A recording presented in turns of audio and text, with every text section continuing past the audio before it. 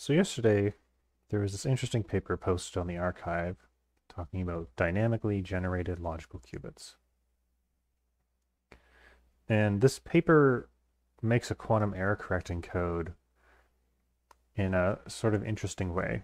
And I thought this would maybe be a good opportunity to show how you can take a more complicated quantum circuit and put it into STIM in order to get samples out of it as part of, doing research into error correction. So what I want to do in this video is I want to take the construction described in this paper and I want to write Python code that produces a STIM circuit for it. Before I really get into that, I want to discuss what this construction is. Okay, let's just get into a drawing program here. So at the circuit level, what happens in this construction is there are qubits at each of these intersections. And the hexagons and edges and so forth are telling you what operations to do to those qubits. So there are there's a 3-round cycle. And in the 0th round, you look at the hexagons marked 0 and you look at edges between them like this one. So this edge connects between two zeros. And you're going to measure the parity of the two qubits that are crossed by this edge. So this qubit and this qubit. And the orientation of the edge tells you the type of parity you're going to measure. So you're going to measure the ZZ operator between these two qubits.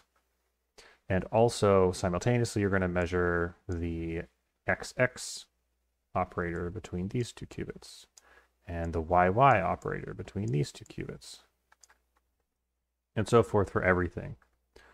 Then once you've done that, you move on to the ones, and you would measure ZZ here, YY here, XX here. And you do that in a cycle. So the first thing we're going to do is we're going to make a circuit that just does that. So here I have a Python environment. I'm just going to get this on the right-hand side so we can see it while we code. And STIM has been installed into this Python environment, so I can use it. And our goal is to write generate circuit method, which takes some distance scale and also some time scale, and produces a STIM circuit. Now, the first thing to do generally when you want to make these things is you want to set up a coordinate system. You want to compute a bunch of data structures like dictionaries and lists that just say what are all the points and what are all the edge types and so forth. So the first thing that we need is a coordinate system that includes the centers of these hexagons and also these intersections where the qubits are. Now, this coordinate system here, which actually uses hexagons, is not so great because a lot of the edge lengths and the x and y displacements are irrational numbers, so they don't store particularly nicely in floating point numbers. Instead, we're going to square this off. So we're going to flatten out these columns so that we get squares. So our modified coordinate system will look something like this, where we have square columns. And then we have the divisions like this. And that.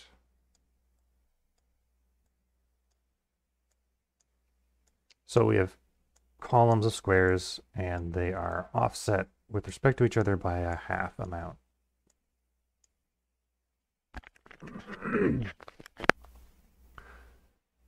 So this would be 0, this would be 2, 1, 2, 0.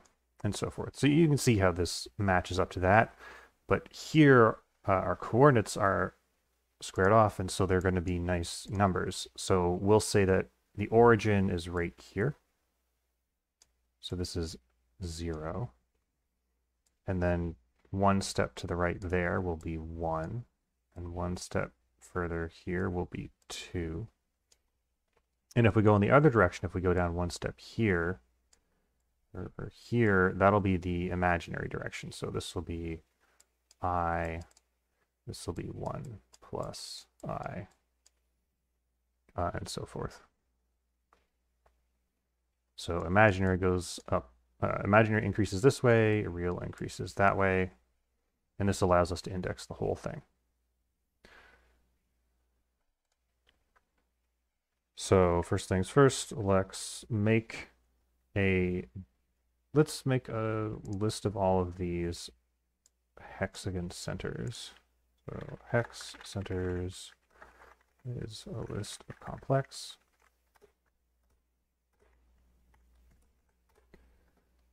And we have a unit cell here. So like the unit cell stretches like this. So it goes down 3 steps and it goes over 2 steps. So we're going to iterate over a number of rows. That's 3 times our scale, and a number of columns. That's 2 times our scale. And then the position of the center is going to be the row times 2 times the imaginary value, because when we go down here, we skip twice.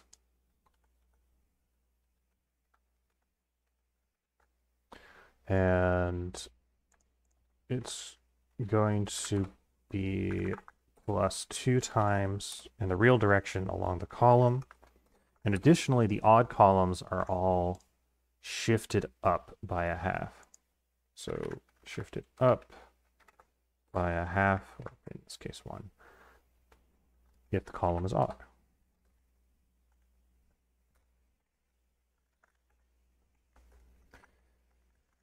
Okay, and we append that into our list of centers. And this should now be a list containing all the positions of these things. Now, one thing in the paper is that this is supposed to be a periodic system. So I have this tiling block, or maybe we're in a bigger system and it would be something like this. And when we go off the bottom, we want to come back in on the top. So this position here, oops, I don't have the right cell. This is 0. So this is supposed to be like this. Anyways, this position here is actually the same as this one here, because you wrap around, because it's a torus. So I should actually have a method to do that wrap around. So that method will take a complex number, it'll take the distance, acquire keywords, and it'll spit out a complex number. And all we're going to do is mod into the correct thing. So I think it should be distance times 2 here. Oh no, it should be times 4, because we're multiplying by 2.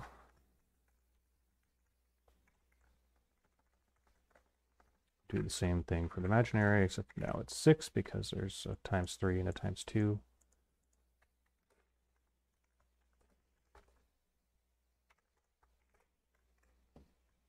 Right. And here I want to keep these things in range.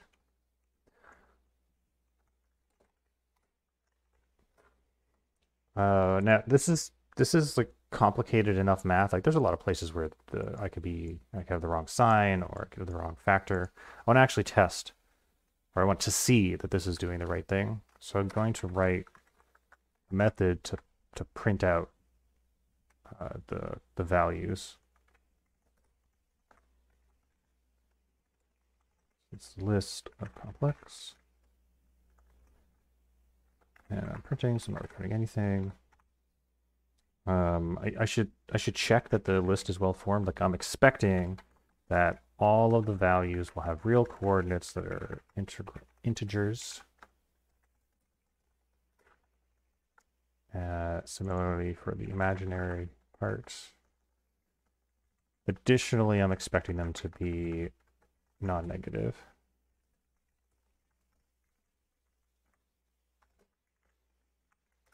And that all that being true, I should be able to compute a bounding box for the region, which is the maximum of the real coordinate for the n values. If there's nothing, I default to 0. And because I'm getting the maximum value instead of the count, I have to add 1. Do the same thing for imaginary, and then just iterate over it. So for each line, for each character in that line, get the character. Oh, I'm actually expecting this to be a dictionary instead of a list. Let's change that. I think that'll allow us to store information with each point, like whether it's 0, 1, or 2. Dictionary, complex, we'll store the type in a minute.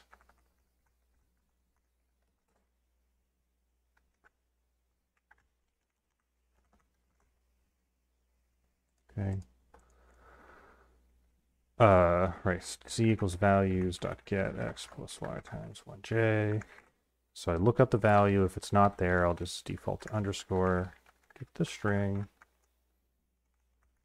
and we're going to be building up lines. This particular way of writing it can have quadratic overhead because I keep modifying the string, and strings are immutable. I don't know if Python does optimizations to fix that. It doesn't matter for the scale of things we're doing, though. Right, so we generate a circuit with minimum distance. Doesn't matter how many rounds we're picking yet. And we just do a quick debug check that hex centers makes sense. So we run this. Float cannot be an integer. That's because I didn't do a conversion here. Okay, let's increase the distance a little bit. This looks reasonable to me. Like it looks like I am getting like this point and this point and this point and this point while skipping over the ones in between. Now I just need to change these 3's to actually match what's happening here. And if you look at the indexing scheme that they have, they start at 0 at the origin, so that's good, and then they decrement as the row increases. So 0 minus 1 is 2 modulo 3. And then minus 1 again is 1, and minus 1 again is 0. So the category is going to be minus row mod 3. And then some other stuff to account for the column. And it looks like as you increase the column, it just goes down by 1 and then returns, and down by 1 and returns. So for odd column, it's 1 lower. So minus column mod 2 should do that. Is that right? I guess these 2's ended up at the bottom, but that's fine. 0, 1, 0, 1, 0, 1, 0, 1, 2, 0, 2, 0, 2, 0, 2, 0, 2, 0. Yeah, that looks right. Good, good.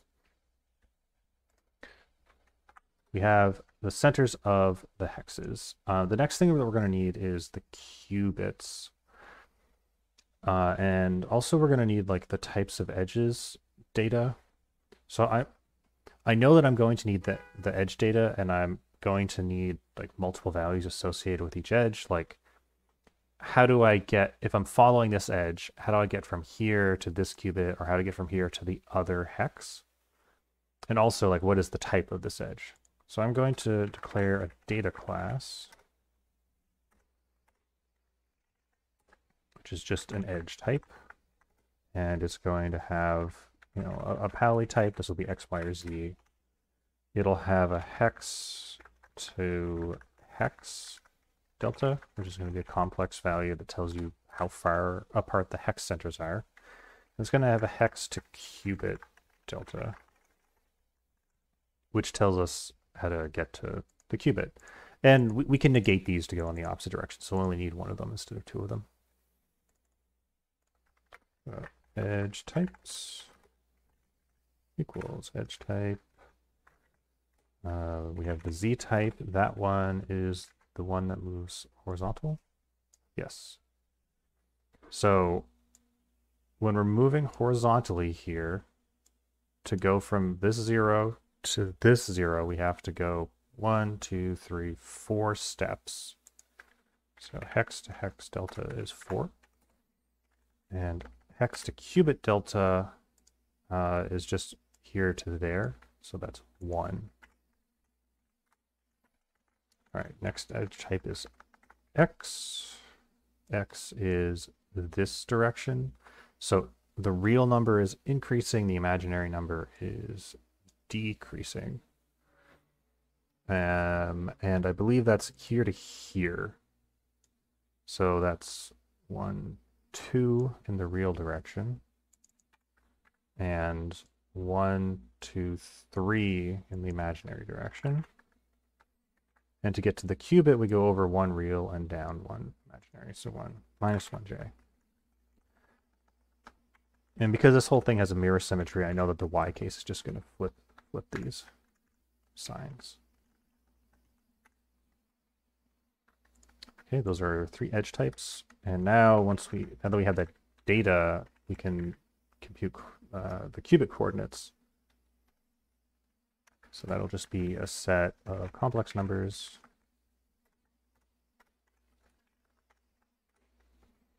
And we'll get them by starting from the hexes. So for the hex centers and for the edge types,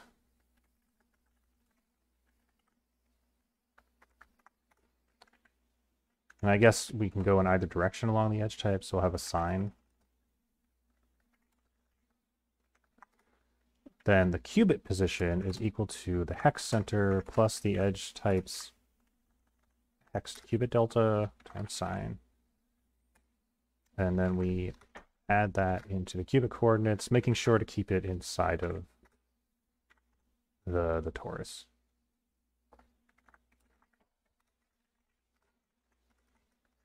And then I want to print that out also. So I'm going to make like just a quick debug thing where I make a copy of the hex centers, and for each of the qubits, I set it to Q.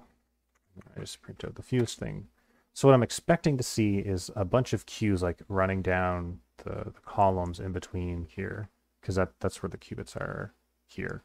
There are no qubits here in this coordinate system. That's empty space. Like there's no qubit here.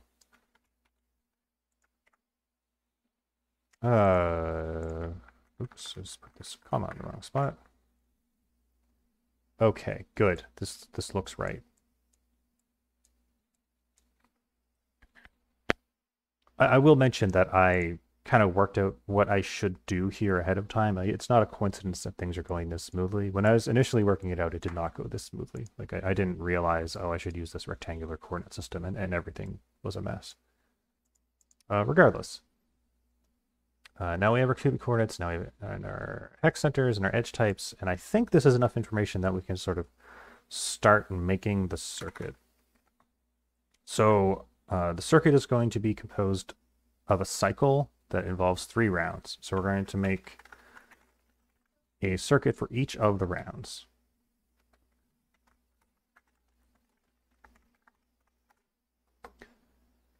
And within a given round, we have to find all of the edge types, or all of the edges that we're supposed to be measuring.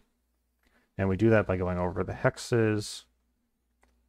So relevant hexes equals H for H category, and hex centers if the category matches the round.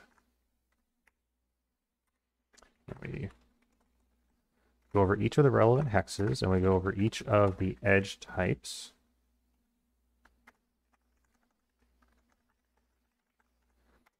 And that'll give us a pair of qubits. So the first qubit, which is the center plus the edge types, hex qubit delta. And the second one is the hex on the other side, but going in the opposite direction for the hex to qubit delta.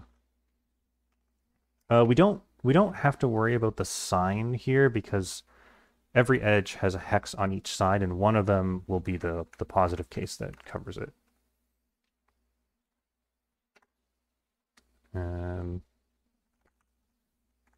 So we have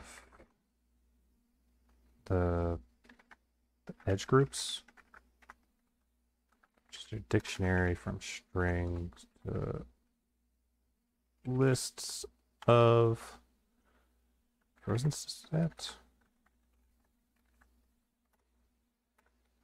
of complex. Basically, I want to separately store the x, y, and z. So that's the key into the dictionary. It's going to be x, y, or z.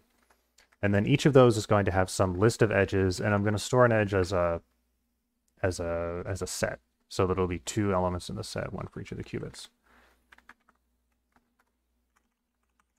And I guess I can initialize it to have each of the groups empty. Let me say edge groups of the edge types poly, and we're going to append frozen set containing Q1 and Q2.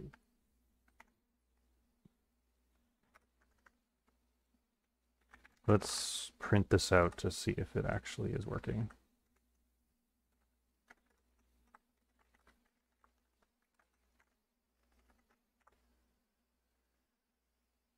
Okay, let's drastically decrease the distance so we get less output.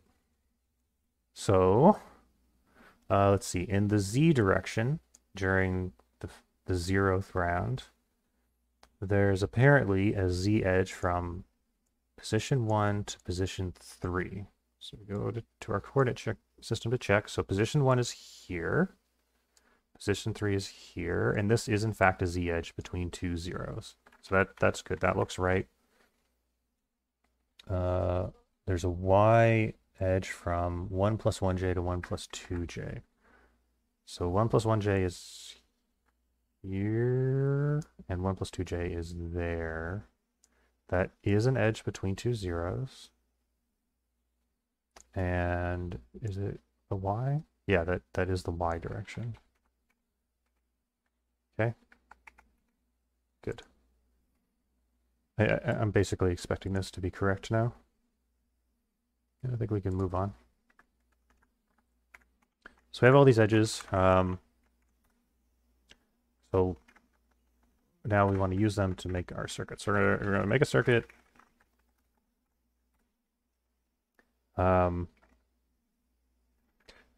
We need to take each of these edges and we need to get their values onto one qubit. So the first step to doing that is to fix the fact that some are x, some are y, some are z. We'll apply single qubit operations in order to get them all to be z measurements that we want to do. So there are x qubits, which are the qubits in the group in x. So this is a pair for q and pair. So y qubits.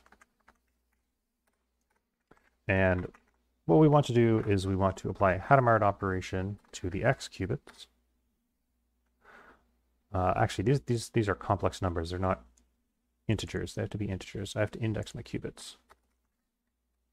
Qubit to index, dictionary from complex to int. And it is going to say q to I for iq in enumerate of the sorted qubit coordinates, where the sorting is done by the real coordinate, then the imaginary coordinate. The reason to sort this is to just make absolutely sure that we get a consistent ordering, so the circuit doesn't change every time we run the program, which would be very confusing when we're trying to debug it. Anyways, just convert that like so. And maybe print out that circuit just to see what it looks like. We get a key error. Oh, I forgot to normalize these.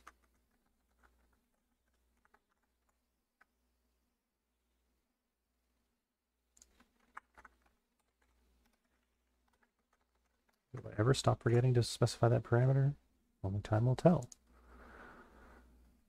Okay, we apply the H operation to X qubits. To the Y qubits, we're going to apply a variant of the H operation where instead of rotating around X plus Z, it rotates around Y plus Z.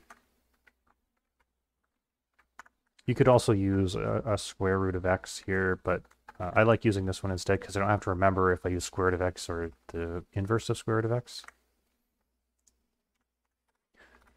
So in the So this is make all the parity operations Z basis parities. And then once we're done measuring them, we're gonna put it back. So restore qubit bases. The next thing we want to do is we want to apply controlled knot operations to turn the parity observables that we want to measure into single qubit observables. So turn parity observables into single qubit observables. And that's going to involve a CNOT operation between each of the pairs. So we're going to need pair targets. And this is going to be pretty similar to this. Actually, I should sort these. Oh, and I should extract this sorting order that I'm using.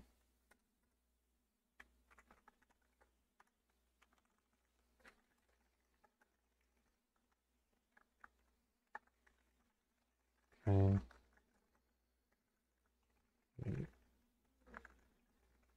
Just so I can stop writing it constantly.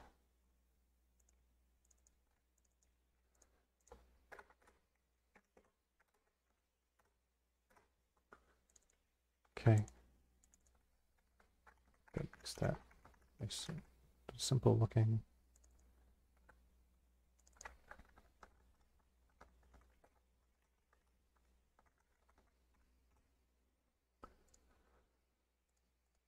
Okay.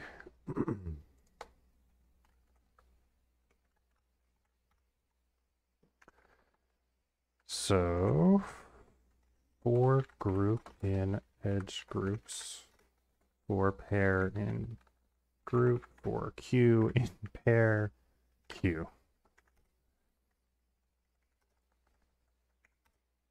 Great.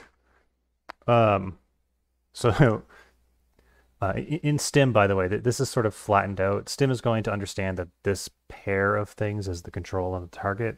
And then we're just going over all the edges by having this nested for loop. So we apply the CNOT to the pair targets. And we measure.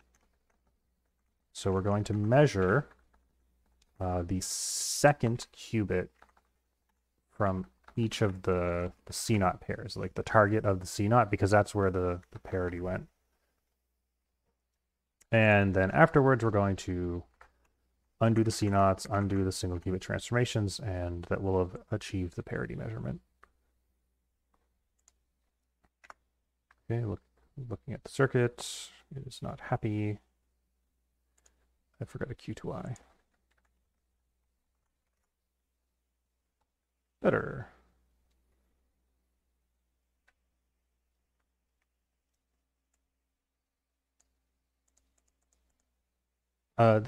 So at this point, we have enough circuit in order to sample measurements from the system. The initialization might not be right, but at least like once we get into the steady state, whatever that is, we should be getting valid measurements.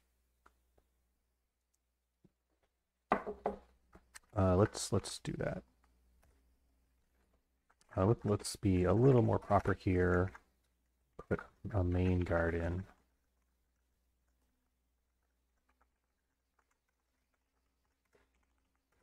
So I can declare variables without polluting the global namespace.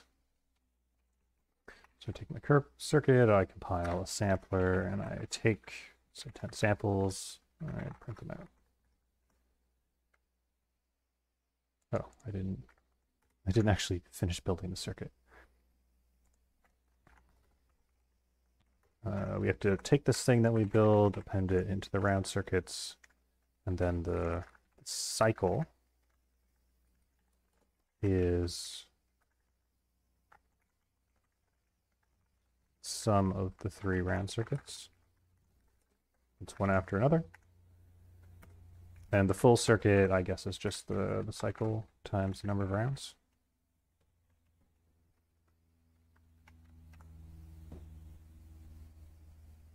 Okay, good samples from it.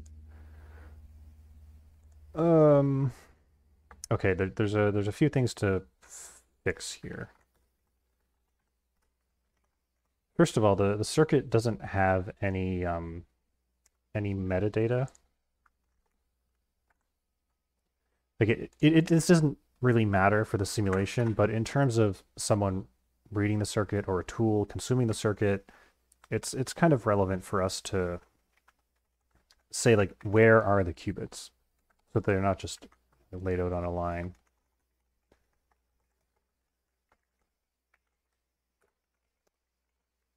Okay. So I'm going to add qubit coordinate annotations.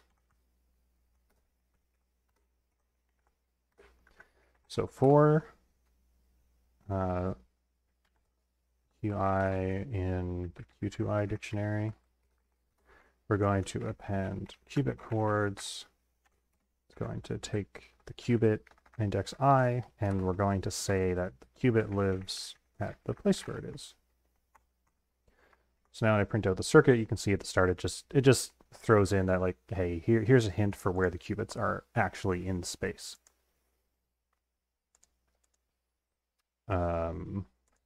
Anyways, we can get some samples.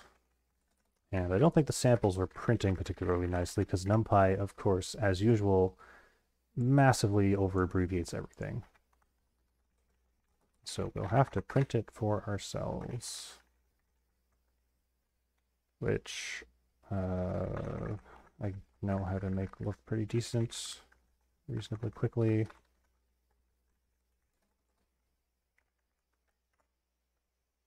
Yeah, there we go. Okay, so each of these lines is a full shot of this 1,000 round circuit with distance 1. Let's increase the distance, decrease the rounds to 50, I guess. And we see, oh, there's an interesting gap right here. What is that? Oh, that's probably the Z basis measurements in the first round, because when we initialized the qubits, we made those deterministic, right? Like the qubits initialized in the 0 state, so the ZZ measurements on 0, 0 are going to be deterministic. But then in later rounds, they're going to have been randomized by the measurements that they anti-commute with being in the way.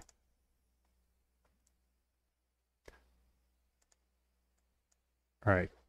Next thing that we have to do for this circuit is we have to actually say, what is the error correction supposed to be working with? Like, which measurements are supposed to be compared in order to notice where errors are? Like, what are the deterministic pairs of measurements or sets of measurements? And basically, the way this thing works is, so this is a Z-type edge. So this is going to be measured in the ZZ basis. So our things that are staying constant are sort of 6 body observables around one of these hexes, or each of these hexes. And obviously, if this thing is going to stay stable, it's going to have to commute with this thing leaving the system. So that observable is going to have to be Z here. This is X, so it's going to have to be X here and Y there. And can finish off the rest pretty easily like that. So you do this just by looking at the types of the errors and concluding that, like, if we don't want this to spread all over the place, this is what has to happen. We can also check that, when we measure this edge, which is going to be an XX measurement, XX here commutes with this 6-body Pauli product, because XZ anti-commutes and XY also anti-commutes, and those anti-commutations cancel out so that they commute. Additionally, you like check the ordering, and you see that in the ordering, I hope I get this right. All right, so there's the edges between the ones. So there's this edge, and this edge. Those get measured, and those three together as a product then commute with the edges that get measured with the twos, which would be this one, and this one, and this one. That ordering is extremely important. If you instead went in like this order, where you did this one, then this one, then this one, then this one, it wouldn't work. Because you'd be like destroying the information as you went along. It's important that you do these 3 separated ones first before you move on to these ones. Also very important, if you're looking at this one, this one, this one, then that one, that one, that one, that works. But if we instead look at this one, then this one, then this one, oh, sorry, I get those backwards, at 2, 2, 2, before we get to the ones, we're going to go through 0, which is going to measure this, and this, and this, and these all anti-commute with these edges that we measured. And that's going to destroy the relationship that we're trying to use, so that if we then add on these edges, it's not going to work. So all of that together, we have to look at contiguous rounds, like 1 then 2 or 0 then 1. And we have to look at, in those contiguous rounds, like sets that form hexes, and they build them up in these 3 pieces. So that is what we want to explain in the circuit. We want to say, look at the measurement here and here and here, and also the measurement here and here and here. And together, those 6 measurements should be some stable thing. So if we compare the product of those 6 measurements to the same product from the previous cycle, it should be staying stable. That is the idea.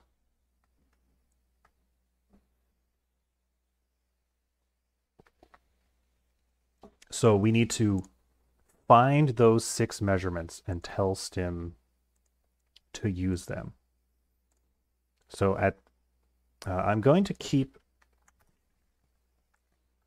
these things separate from the round circuits, just because we need to do a few rounds before we're into a stable state where this makes sense to do. Like in the very initial round, there's nothing from previous rounds to compare against. So we're going to keep them separate so that we can use them separately. Anyways.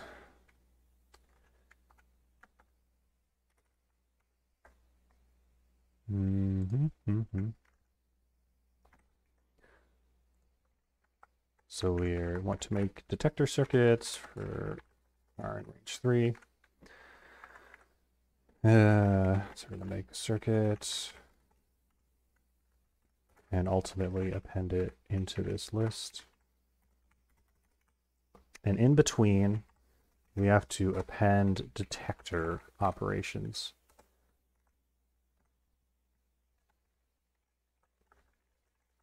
And this is going to take measurement record targets.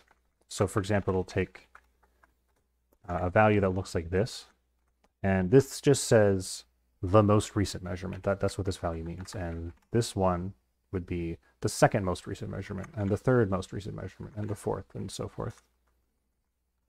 So this is going to be running at the end of a cycle. So, for example, we just ran the zeros. Let's not do all this. So, for example, we just ran the zeros, and before the zeros, we ran the twos. So, you'll notice that these close around the ones. So, we're going to be looking at the edges around the ones. I suppose I actually need data to describe these edges. Like if I have this hex center, how do I find each of these edges to use? Like I have to key the measurements by the edge. So edges around hex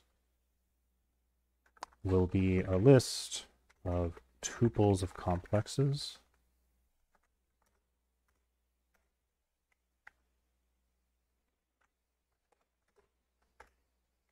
And there will be 6 values, one for each edge, and I guess I'm just going to list them off manually. So there's minus 1, minus 1j, 2 plus 1, minus 1j. So that's this edge here. And then we want this one, which is that to just plus 1. And then from that middle one here to this bottom one, which is going to be plus 1, plus 1j. And then from that one, we go to the negative side. And then we start traveling up until we get back to minus 1, minus 1j. So I should have 6 edges going around. These are 2 complex numbers.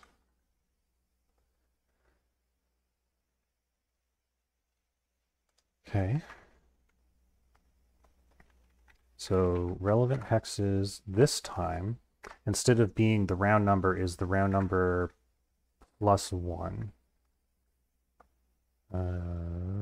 So I just take this code here, paste that, add 1, make sure it's all mod 3.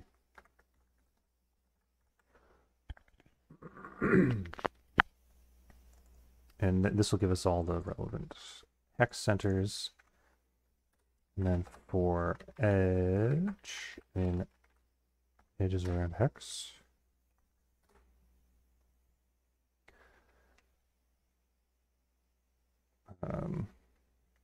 we get a key of some sort. I guess we take the 2 displacements. Q1 is... Oh, I need to be iterating over the hexes. For each of the hexes, for each of the edges around the hex, get the 2 qubits.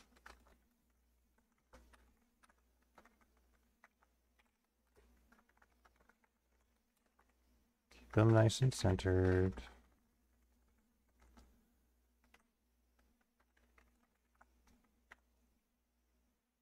And I guess we're probably going to be using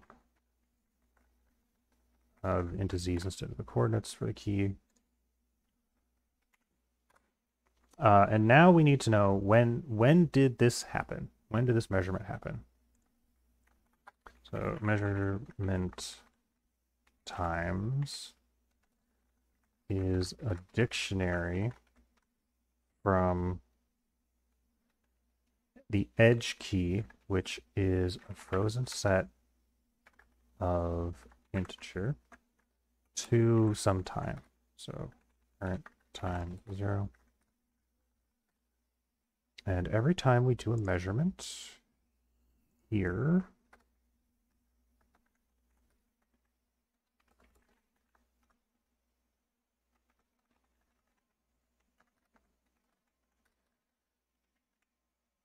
we get an edge key.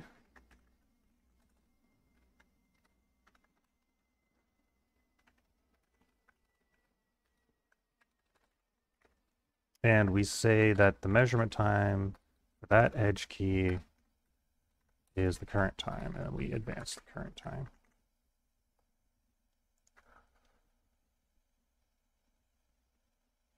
Now this is assuming a particular start time.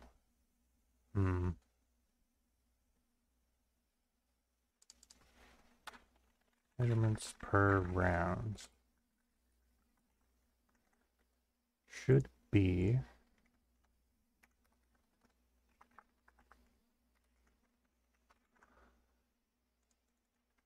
that, and I should offset by that somehow in order to get the actual times, although I'm not really sure how to do it yet.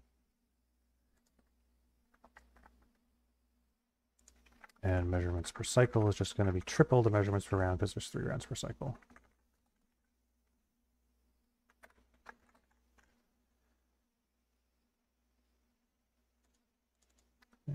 Yeah, you're wrong about that. Okay. So, relative index of the edge is the current time minus the measurement time of the edge key.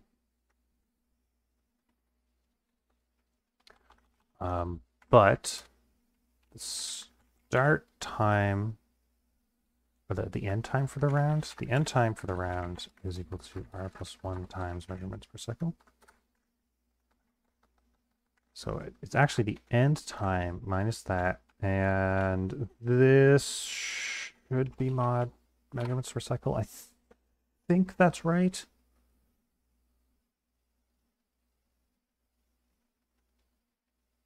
And then I have to convert it to this normalizes it into the range 0 to n, and I want it to be in the range of minus n to 1, minus 1. I think this is the right relative index. So we're going to append a record target of this relative index. And we're also going to append a record target of this relative index minus the measurements per cycle again.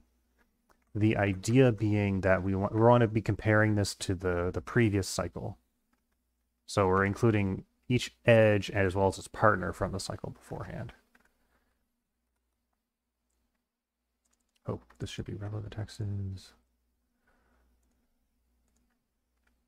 Okay, and we should append a detector using these record targets. Also, we should annotate the detector with the locations. This is not necessary, but it is very convenient to have this information available. In this case, the location would be the center of the hex. And there'll also be a time coordinate. And we'll use, where's the loop body? At the end of the cycle,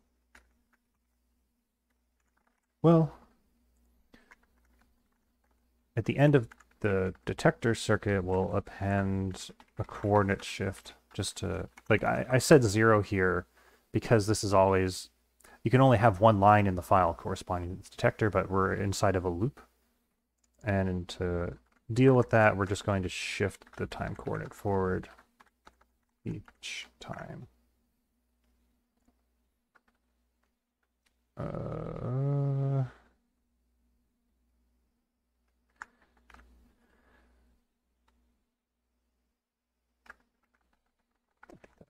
Here.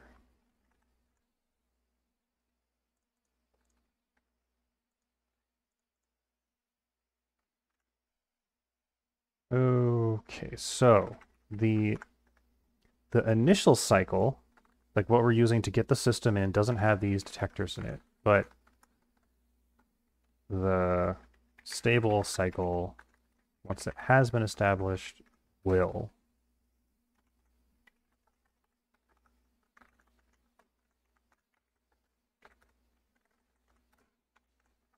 So after each round circuit, we turn on the detector circuit.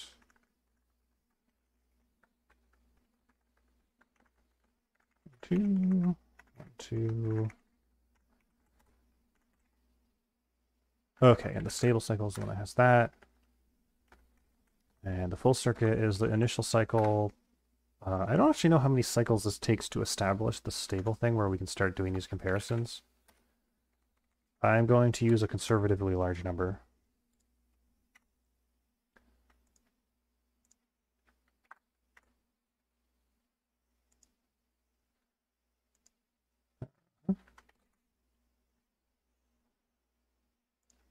Okay, let's. I need to look at the circuit that I produced in order to see if it makes sense. This is too big. Okay, so we had the cubic coordinate annotations. We have 10 repetitions of what is supposed to be like just measuring these things a bunch of times to get the system into a stable state. And then we start doing the measurements, but each time we do the measurements, we say, hey, by the way, you should be able to compare these sort of recent measurements in order to get detection events. So in the case where we just have the one tile from like here to here, and this is like the 0 round, and after the 0 round, we're like, these ones you can do. So that it makes sense that there's 2 of them. It's a bunch of measurements being compared. It's, I think, 12 of them. And that also makes sense. We are comparing the most recent measurement. That's a good sign that I got the arithmetic right. Here, does it compare the most recent measurement? Yes. -1 is right there. And here's -1 present. Yeah, and this one -1 is not present. This one might be wrong. A reasonable way for us to confirm whether or not it's wrong is instead of sampling the measurements, we can sample the detectors. And sample them 10 times and see if they are deterministic. They are very, very not deterministic. I definitely don't have the right thing. Is this supposed to be minus? No. Is it supposed to be not +1? No. Okay.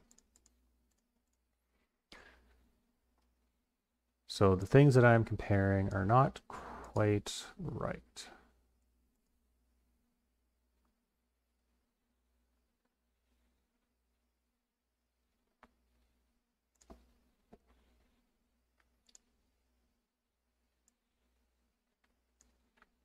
Hmm. Okay, I shouldn't just add and remove plus and -1s in random places. I should actually think about it. I could have an error in my edge data. Never actually carefully checked that. Let's check that again. Yeah, that looks right. That looks right. That looks right. Yep. Yep. Yep. Yep. So that looks correct to me still.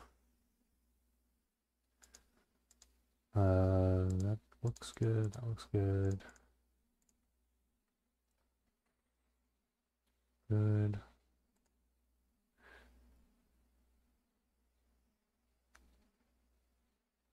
What if instead of using the end time, I just use the current time? Will that make 2 of them work?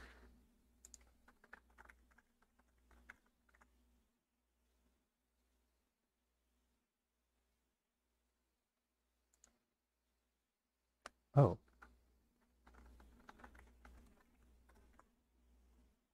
Okay, that looks a lot better if I flip that.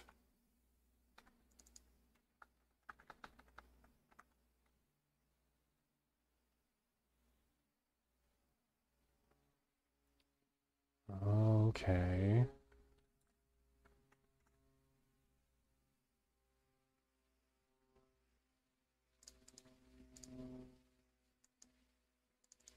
should be enter. No, it still doesn't look right. So what I'm seeing here is it looks like two detectors are wrong, and then four detectors are right, and then two are wrong, and then four are right. So I'm pretty sure what's happening is that during the 0th round, when it's comparing the one cells, it's getting this like offset math wrong. I'm not exactly sure how it is getting it wrong.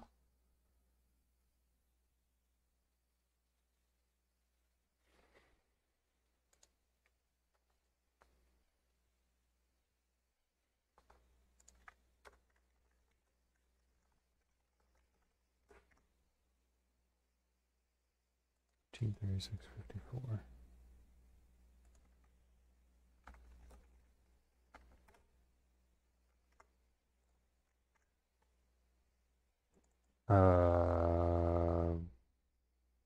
Wait. Oh. Oh, I think I just used the wrong variable there. Yeah, okay. I confused the rounds and the cycles, which, you have two periodic things nested inside of each other. Yeah, you can do that. Okay, so now our detectors are behaving nicely, and we can do an even kind of stricter check where we compute the error model for the circuit.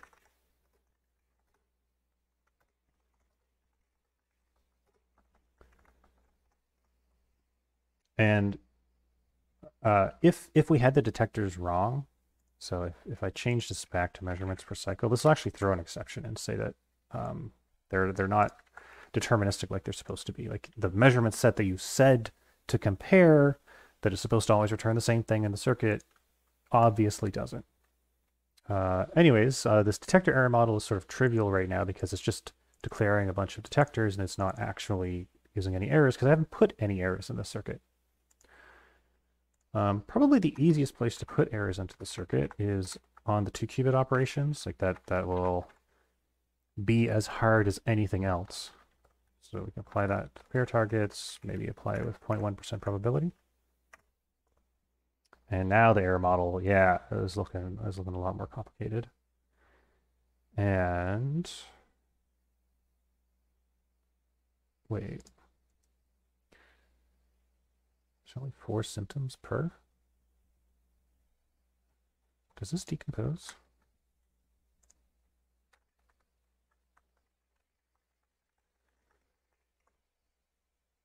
It does decompose.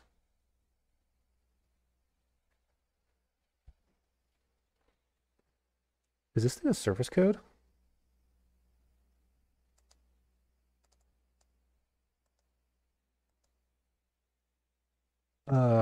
Huh.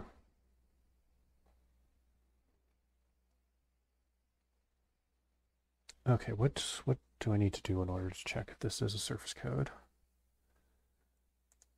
I guess maybe I should put in some other errors first before I go jumping to conclusions.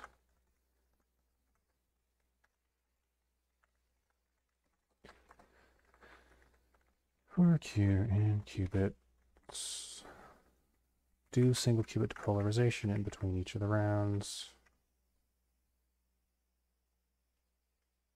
Still looks like it's working. Okay, interesting. Well, if this is a surface code, I should be able to decode it using Pymatching. So I'll go get Pymatching. I happen to have submitted an issue on this, and in that issue, I put code for converting a stem circuit into a Pymatching thing, which I'm just going to copy paste. And I guess put at the bottom here.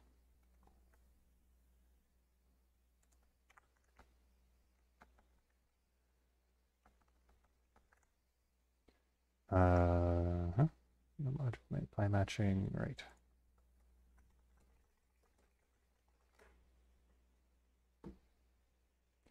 just install Pymatching.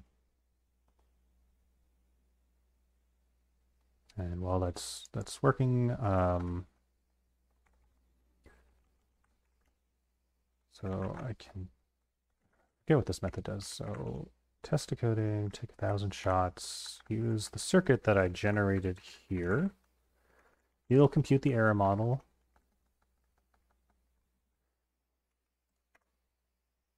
And the shape of the syndrome vector is not valid.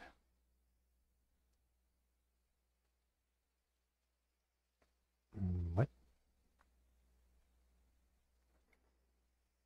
This is some technical detail of the conversion that's failing, probably because I'm inserting errors before I only start turning on detectors after like these 10 initial cycles, and I'm putting errors in the initial cycles that obviously can't be corrected.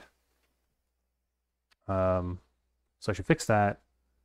Also, I haven't actually yet said where the logical qubit is in the system, so it doesn't have anything to use as its like basis. So I guess before I jump straight to trying to decode it, I should try to initialize the logical qubit. I actually don't know where it is. I have to look at the paper.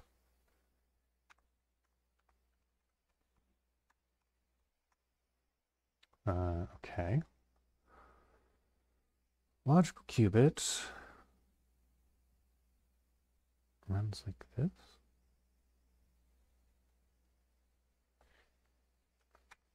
I guess, which single qubit states am I initializing the whole thing into?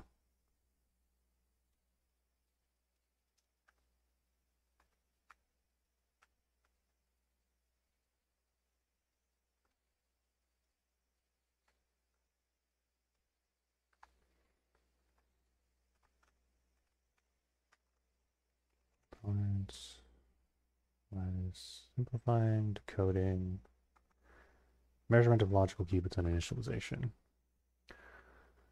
Logical measurement X Z basis, measure. Well, they do say it's the toric code. Anyways, is equivalent to the toric code. A similar strategy can be used to measure outer logical operators. I really wish that they just had a diagram instead of using prose.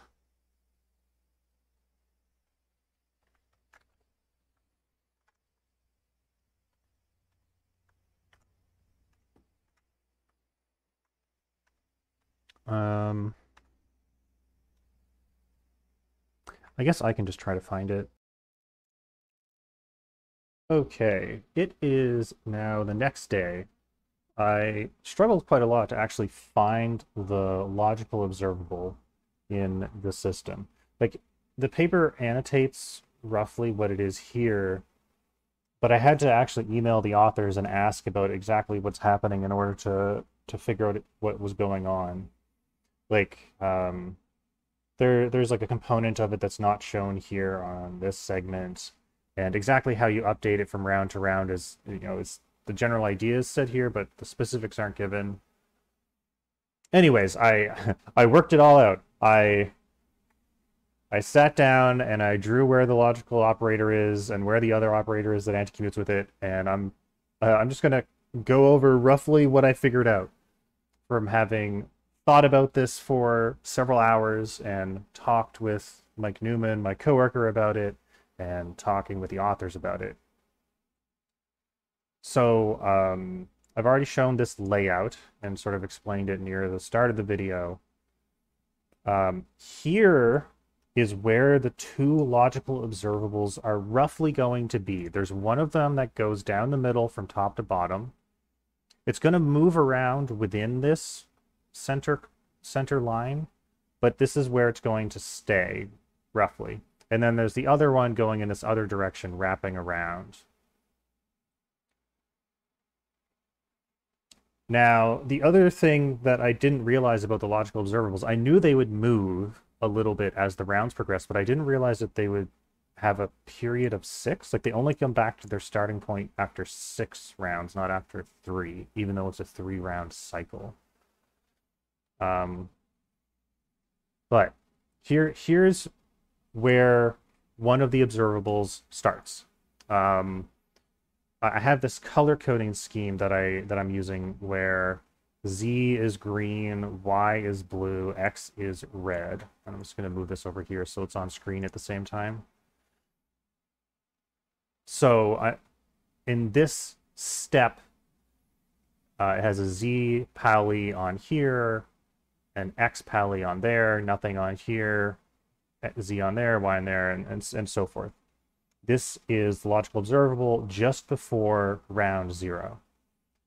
And you can check that the measurements that are happening during round 0 commute with this logical observable. So for example, there is this Z component here, which is here, and this is a ZZ measurement, and ZZ commutes with Z. And, you know, red commutes with red. And the same for the rest of them. Now, this wouldn't commute with what's about to come in the next round here. But you can multiply some of the things that you measured in this round into the logical observable. Specifically, you take everything along that center path that I pointed out, every one of the measurements that's along that path, you multiply it into this observable. So, for example, there is this Y pally on this qubit, and we're going to multiply YY into it, which is going to cancel out this and move, and it cancel out the Y component here and add the Y component there. So it's going to move this blue square down by 1 step. And if you scroll down here, you can see that blue square move down by 1 step. Also, I stopped drawing this green square at the top because it was only there just for completeness to sort of indicate that this is wrapping around. Anyways, basically what happens going from this step to this step is that the blue and red squares move down by 1 in the path. And you can then check that these, not only do they commute with the previous round's measurements, which of course they're going to because they commuted with those measurements and then we multiplied some of those measurements into it. That won't change the commutation relationship. But now also it commutes with the next round's measurements. So for example, here, on this edge here, we're measuring red, the 2-body red operator. So red isn't the same as blue or green, but if it differs in 2 places instead of 1, that still commutes. So that this is still fine. It all commutes. And you basically just keep doing this. You do the measurements for the round, you take the measurements along the observable's path and multiply them into the observable, and that gives you the next observable. And you do that 6 times total before you get back to the starting point. And you do the same thing for the other observable over here. You find the initial thing through a little bit of trial and error. I really wish that they had included this in the paper. Anyways, you find this, and then you follow the same procedure. You multiply the measurements that are along this highlighted purple path into the observable to get the next observable, which will then commute with the next round and continue that way. It is important. Something that I initially got wrong when I made these is it's important that this observable and this observable anti-commute. They have to, where they overlap, they have to have different colors an odd number of times. So if I just bring this over here so it's a little bit closer, I can kind of show where they differ. So where they overlap is like here and here where the paths cross. So green and blue are different, so that's one difference. And then they overlap again here and here. That's another difference. They also overlap here, but there's nothing over there, so this one doesn't count. And then there's a third difference here and here.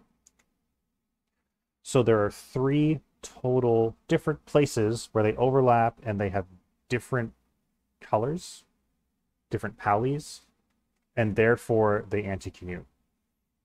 Actually, originally, I was saying I found something that commuted. What I found was this one 3 later. I found this one. And if you actually check this one, it commutes with this one. This off by 3 observable 2 commutes with observable 1.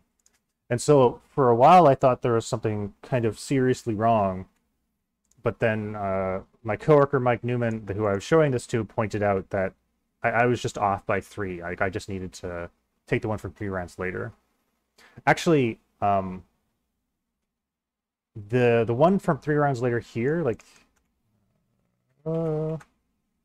just undo stuff.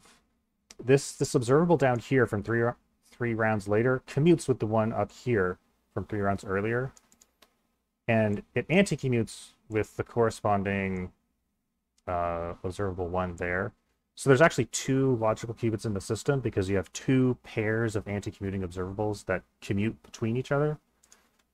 But we're just going to stick with having the one logical observable to keep things a little simple, because I'm having a hard enough time wrapping my head around the system as is. So hopefully that makes it clear where the observables in this system are. Now we have to explain this to STIM. And I've sort of already said the words for what we're going to have to explain to STIM, which is after every round, we have to go down this path and multiply any of the measurements that were along that path into the logical observable. STIM has an instruction for doing this called observable include. So we append an operation observable include and give some set of measurements, which we'll figure out by looking for stuff along that path that occurred. By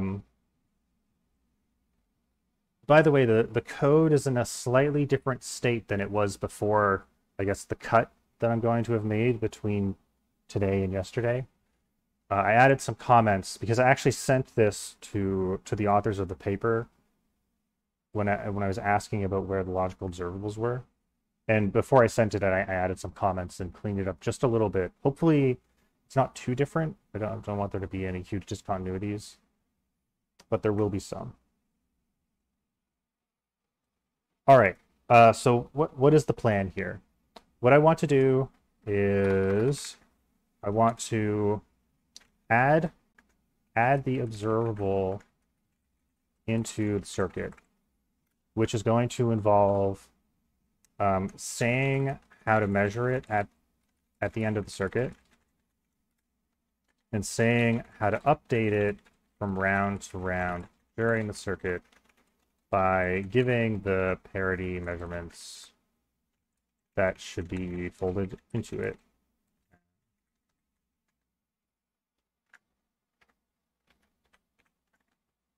So a little bit unlike last time, I haven't really thought through the details of what basically I'm going to have to do. I'm kind of doing this a little bit blind. So I guess I apologize if this is a little bit rougher than it was in the first half of the video. Okay.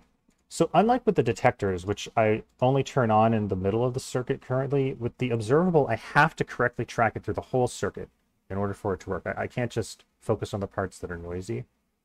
So I'm not going to put it in this parts of the rounds that are focused on the detectors. I'm going to put it in the main part of the circuit that is always included.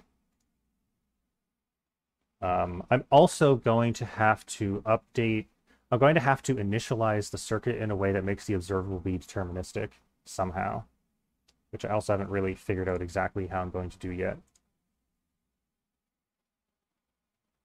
But let's get going. So at the end of the round, I want to multiply relevant measurements into the observable. And for now, we're just going to track one of them. We're going to track this vertical one because it's kind of simpler. And I guess we might as well pick the one that's the furthest to the left, the one where the real coordinate, I guess the real coordinate would be 0, the real coordinate would be 1. So I don't have my figure with the indexing system anymore for the coordinates, but In the coordinate system, this here is column 0, and then this diagonal line is column 1. And I'm going to say that the observable is along column 1.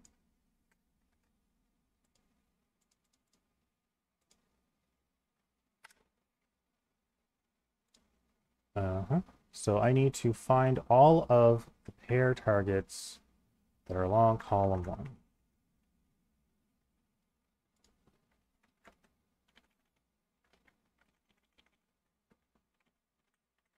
So for each group, for the pair and the group, if get the two elements of the pair, if both of their real coordinates are equal to 1, then this is one of the measurements that I want to include in the observable. Include measurements.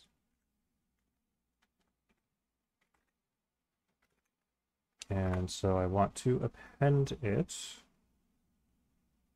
And I've been indexing the measurements as I go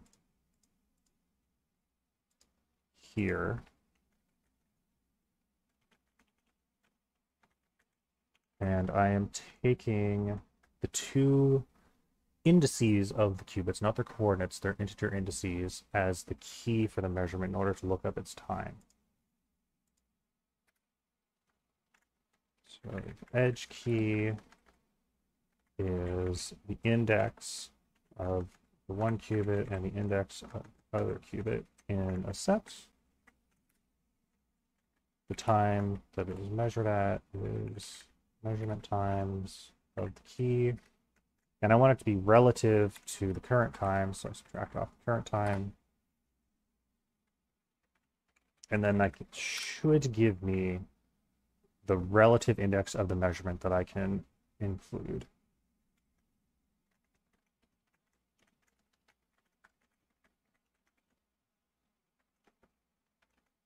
And now that I have that, I can append into the circuit this observable include instruction, give it those measurements. I think that that's right. This yellow highlight is annoying me.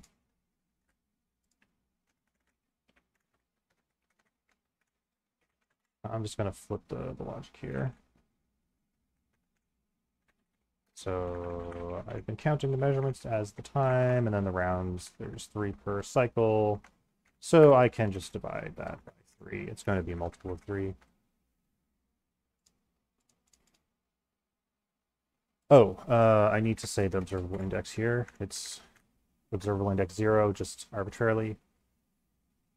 Now, I believe later on in the circuit, yeah, I'm saying that the observable is somewhere else, but I've commented that this one is wrong.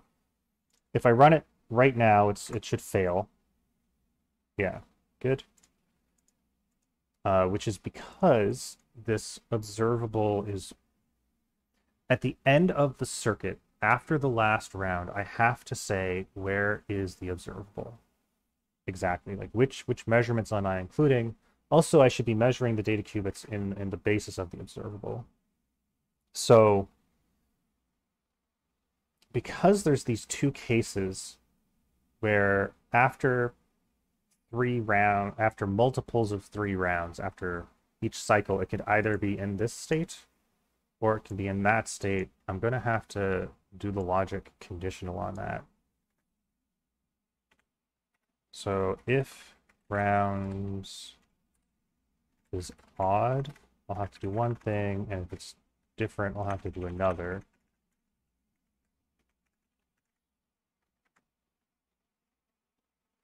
I'm also not exactly sure how to write the code saying what the initial observable is. Like here I've got it figured out for column 2, and I did that by hand. But I really want it for column 1 in the code, because I know column 1 is always there. So I haven't even figured that out by hand, never mind how to do it by code. But I know the general idea is I'm going to have 2/3 of the observables along this line. They're going to one they're going to alternate between these two different color pairs. And I just have to find the ones that commute with zero, the ones during zero. So let's just look at what that's going to look like.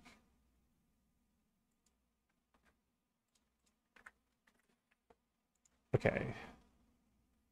So during round zero, we're doing these measurements, and I'm going to have some observable down this column.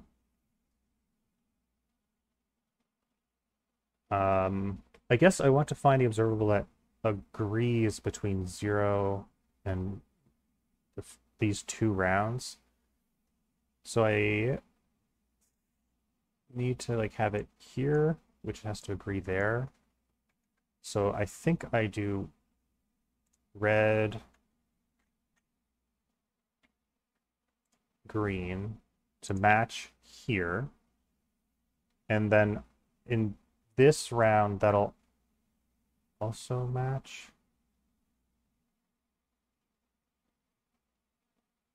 Oh, I'm figuring out this one. Okay, yeah. Right, I'm trying to figure out the observable that matches between these two rounds, that agrees with both of them. So that part is good so far. And then probably it's going to go blue-green. So I think I'm going to have all the greens.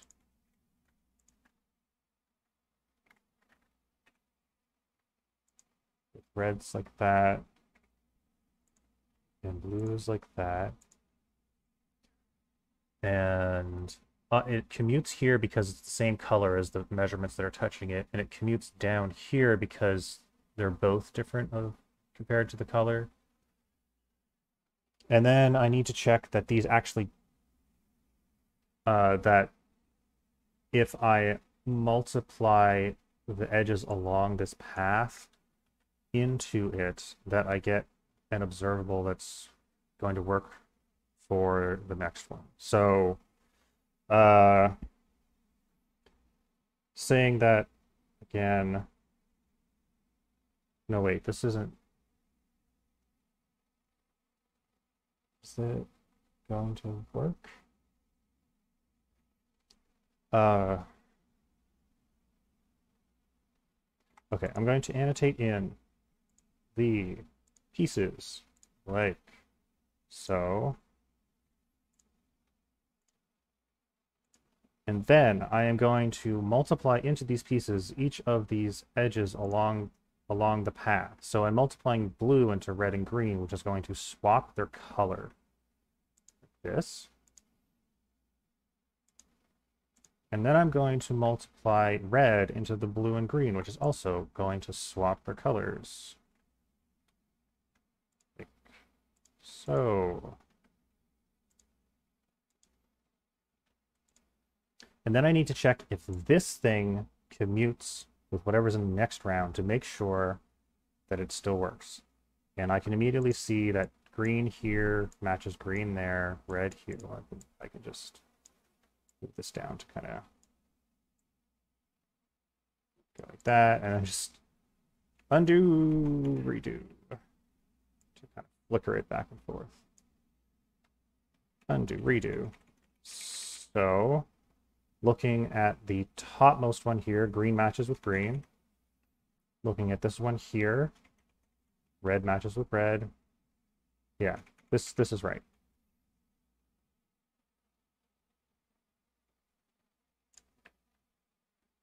Good. So now what I have annotated here is what would be the observable between these two rounds. But I actually want the initial observable before the first round. So I have to compute what that would be. And that would be the result of multiplying the things along this path into what I have annotated here. And that's just going to like move this red box up here and move this blue box here, like so.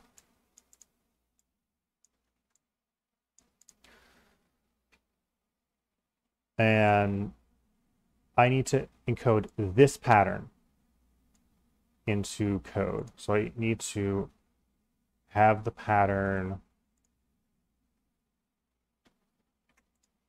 what is the pattern exactly? The pattern is starting from this row, which is the origin. Pattern is green, blue, blank, green, red, blank, and then it repeats.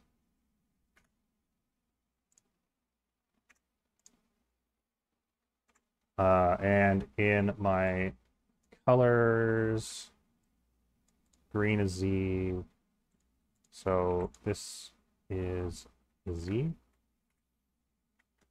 R is X, is Y. So along that first column, I need Z, Y blank, Z, X blank.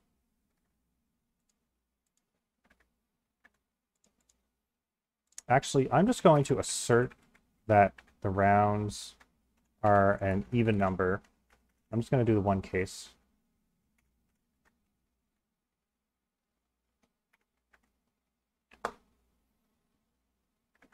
So I have to encode this into the circuit in two places. I have to encode it in during the initialization of the circuit. I have to say this is the basis that the data qubits along this column are initialized into. I'm not going to try to figure out the full fault-tolerant initialization, which would require me to figure out all of the data qubits' values. I'm just going to assume the initialization is noiseless. And the same for the measurement. I'm going to measure them in this basis. And again, I'm not going to try to do the full fault-tolerant measurement. So at the beginning of the circuit, I want to do an initialization. Initialize data qubits along logical observable column into correct basis for observable to be deterministic.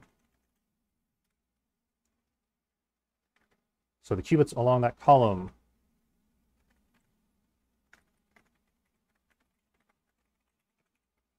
are all the qubits, I believe, with real coordinate 1, because that's what that column is. So Q for Q in qubit coordinates, if Q dot real equals 1. I also want to sort them from top to bottom.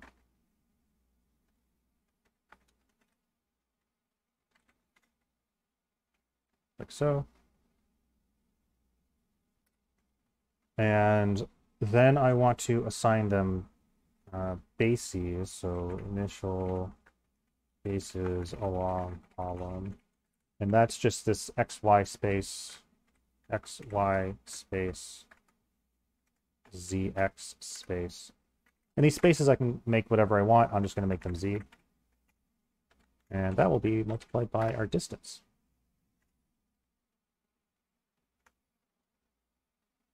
So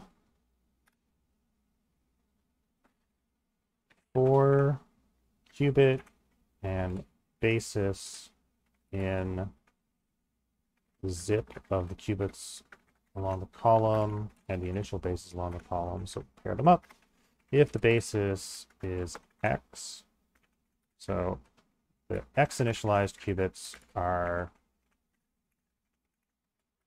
the qubits that satisfy this condition.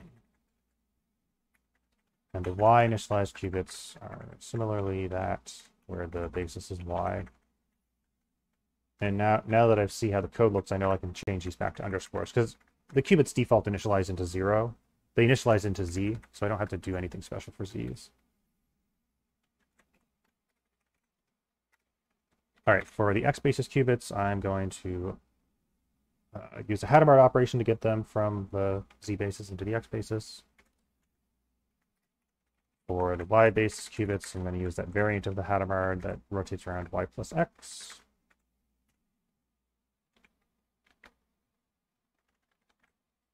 And that should handle the initialization.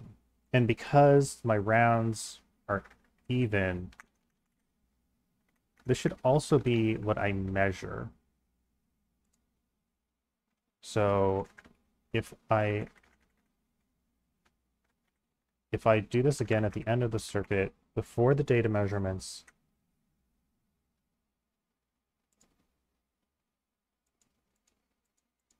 Oh, I actually already have this column. Good. This might be the right observable now. It might be.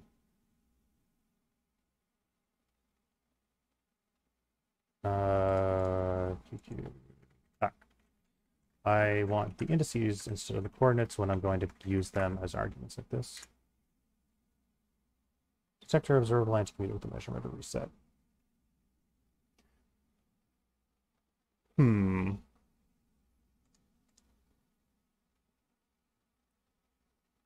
Let's turn off all of the detectors just to make sure that we're actually dealing with the logical observable.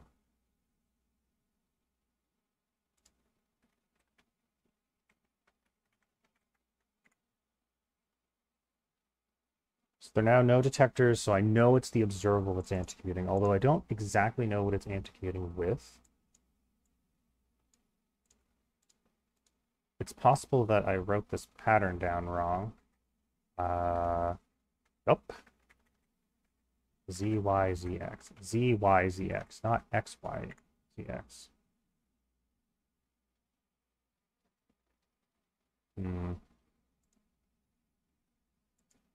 And I believe this pattern, I don't need the circuit to be quite so big. I just need 2 cycles, I think. I'm just trying to get the logical observable working, and then I can put all the stuff back together.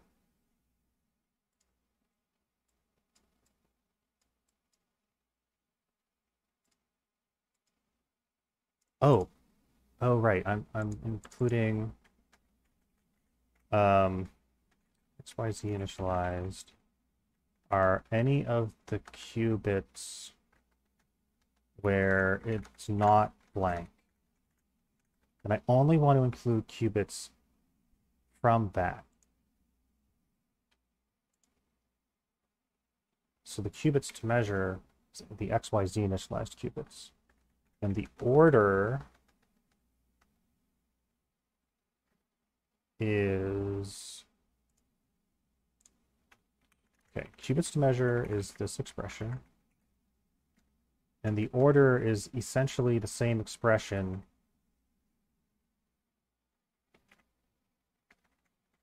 but using the coordinates. We're going to split out the coordinates by themselves. Derive the indices from that.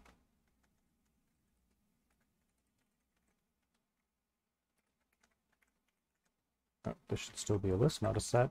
And then the order can be q to I for I to q in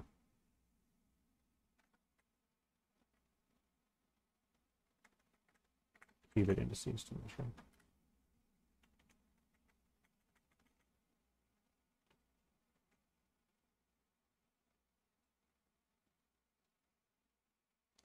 I think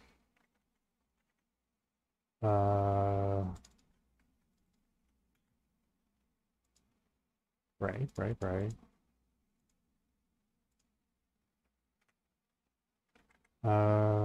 Minus line qubit indices to measure for I and order dot values. I think it's worth another try.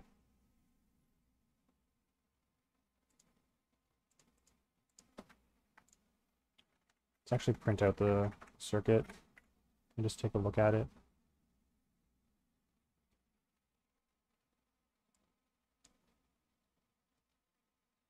Okay, so we initialize.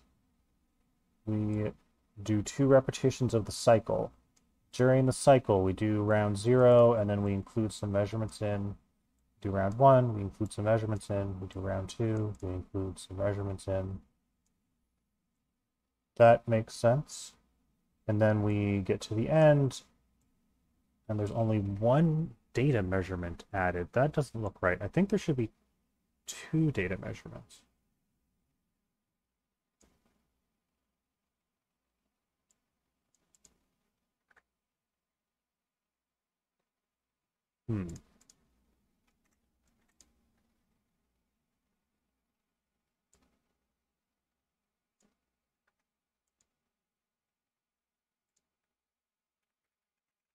How many qubits are along this column? 1, 2, 3, 4, 5, 6. Okay.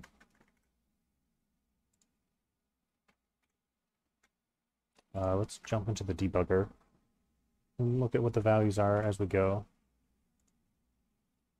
Qubit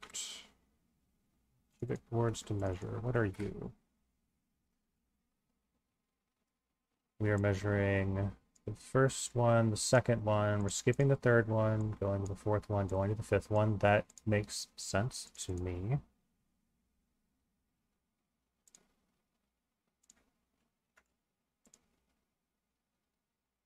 And then we step forward. Qubit indices to measure 0, 1, 3, 4. I don't know what the indices are actually supposed to be, but that's the right number of things. What's the order? Oh.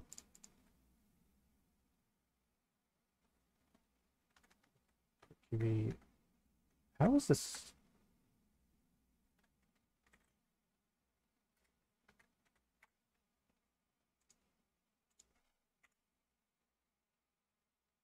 Index 0 to bounds. Oh, wait. Uh, this is an error from PyCharm, from Pymatching. I think that means it made it past the construction of the error model, which would imply that the observable is correct.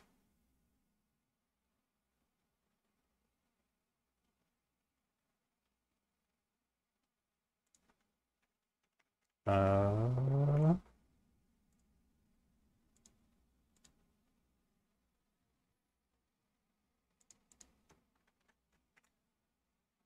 okay, that's sort of a weird. Uh, this is sort of a bug, I think. The fact that it's repeating this many times, it won't matter. I don't have any errors in the circuit, which is why the error model that's being printed out immediately after the circuit is just saying, hey, there's an observable in here, there's an observable in here, there's an observable in here.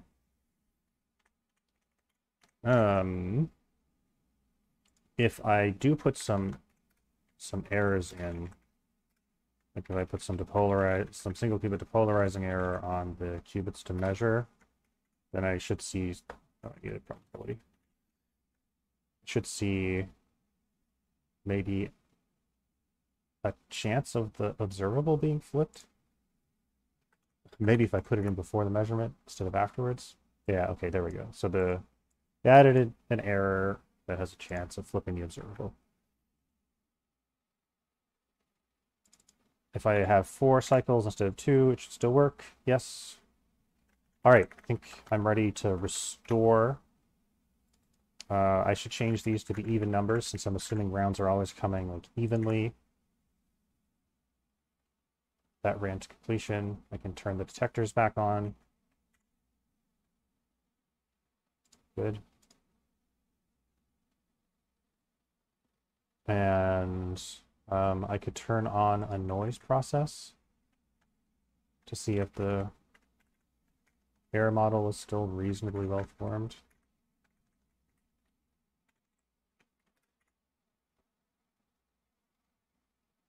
Yes, that all looks good. Okay. We are now at what I would consider to be a pretty interesting point. I'm pretty sure I have the circuit now. I'm reasonably sure that I have the correct operations, that I am saying to look at the correct things in order to generate detection events, and that I've annotated where the logical observable is. And that means that I can do decoding experiments. Because apparently you decode this thing using a matching algorithm, and Pymatching does matching, I can use code that I already wrote before that I guess in the previous half of the video I was saying how to do this. But now that I have the stem circuit, I can get an error model out. I can convert that error model into a Pymatching, like matching graph. I can sample from the circuit. I can give those results to Pymatching. And then it should correct the logical observable in the presence of noise. and tell me how often it succeeds. I basically am extremely close to being able to compute the threshold of this thing. We've gone from nothing working to we can almost compute the threshold.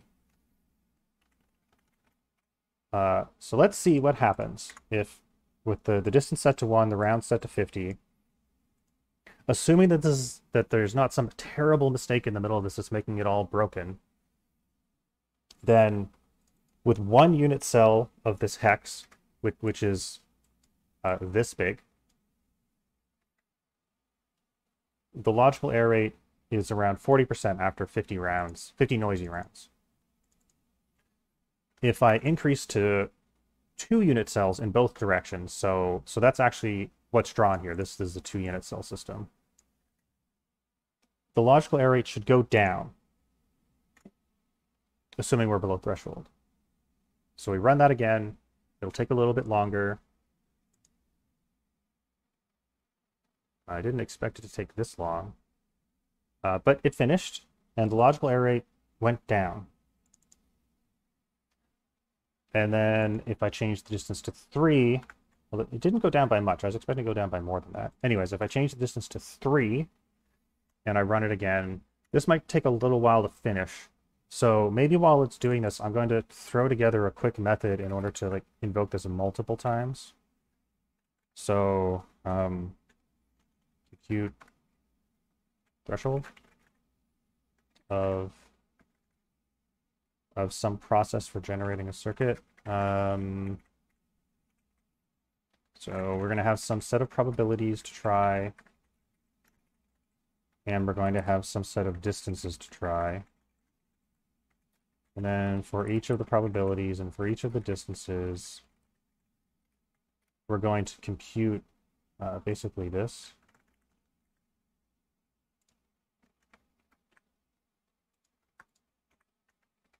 So we're going to make the circuit that distance.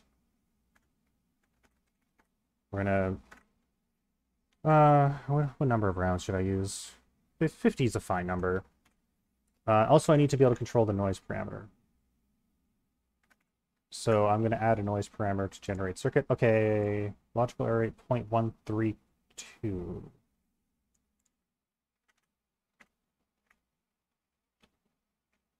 Was that lower? I don't think that was lower. Anyways, the obvious next thing to do is to run this for a few different sizes, and that's what I'm already writing. So we're going to add a noise parameter, which will control the strength of the noise. And define where I put the noise in. Here's where I put the noise in, and I just changed this parameter to be the parameter, the argument that was given to the method, instead of a fixed 0.1%.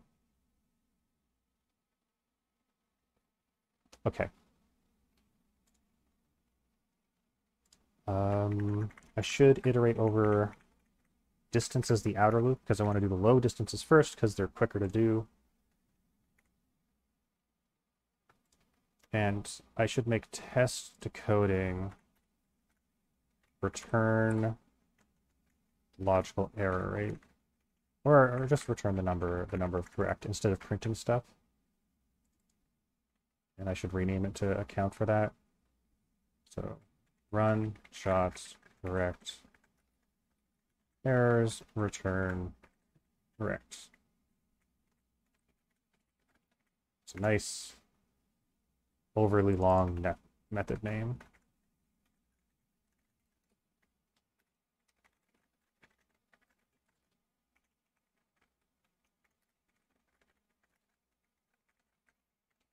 All right, we compute the logical error rate as the number of shots minus the number correct, which will give us the error. We divide by the number of shots to get the rate. And then we print out the distance, the probability, the logical error rate.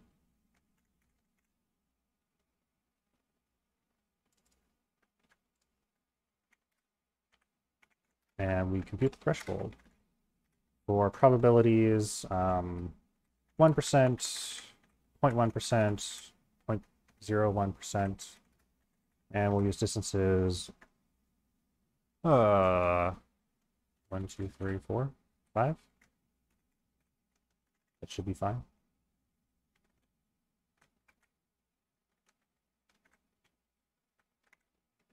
And we run.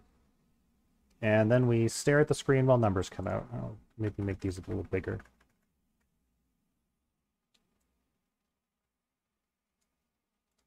Okay, so with one unit cell, lower error rate, lower physical error rate creates lower logical error rate.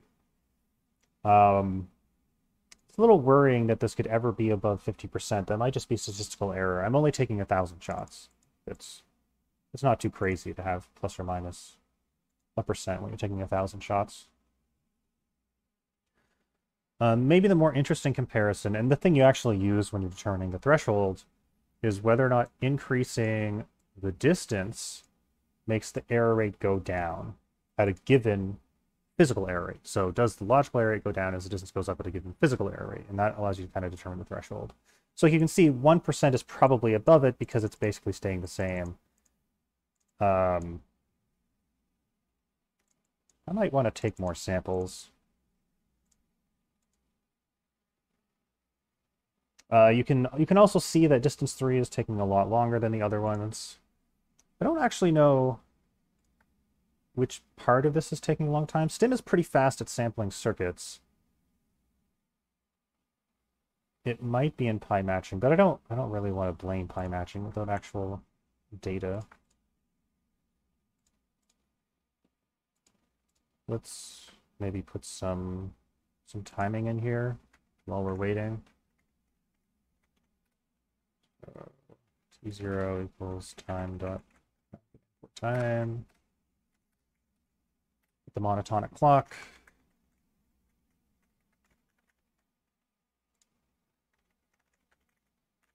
And decode time is T2 minus T1. Sample time is T1 minus T0.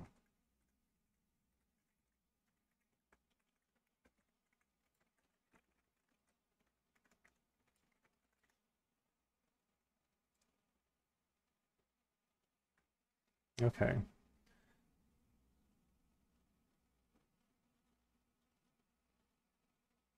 Okay, so this is a little weird. At 0.1%, it went from 40% to 20% to 15%. It's weird that the drop wasn't consistent. I mean, I say it's weird, but I don't know enough about the code to really say whether or not that's expected or not. Certainly with most error correcting codes, as you increase the distance, you get bigger jumps going from even to odd numbers than from odd to even numbers, just because you have, instead of a tiebreaker, you have an obvious win. Like if there are 2 errors and you have a distance of 3, then you, if you have 1 error and you have a distance of 3, then you correct it. If you have 2 errors, it fails. But at distance 4, you don't correct 2 errors. You just kind of randomly guess, and so you don't get all of them. So that could be the effect that's happening here.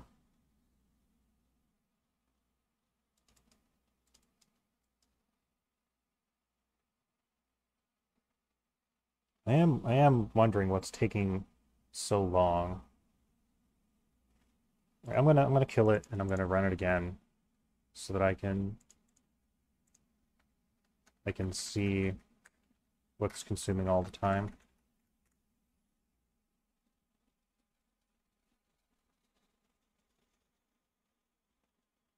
Okay, it's it's definitely decoding that's consuming all of the time by like a factor of 100.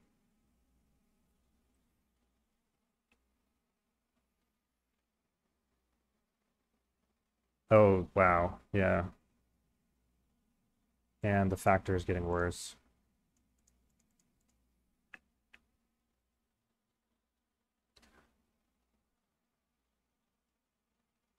Okay, here's the current plan. I want to get a good idea of what the threshold for this code is. I can see that it's going to take a little while going to much bigger distances, so I'm going to limit myself to small distances, even though I'd prefer not to. If I had a more performant decoder, I could go higher. Um, I do have access to them, but I don't have them already hooked up in this way, and I probably can't put them in a public video. So I'll stick with Pymatching for now. And I know I said that I should do the distances second, but since the relevant metric, the relevant metric is whether or not the logical error rate goes down as the distance increases. I should maybe do that second. Reduce the distances to just 1, 2, 3, 4.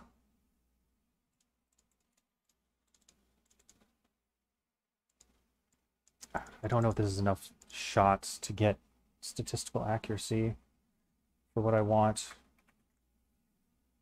Like, I think I'm going to end up having to let this run for an hour or two. And I don't like that I'm only going up to distance 4. Actually, I shouldn't say distance. This is technically not a distance. It's just a spatial scaling metric. I haven't confirmed that the code distance is actually 4 when I pass in 4 here. I just know that the thing gets bigger. I mean, for all I know, the distance could be half that or double that.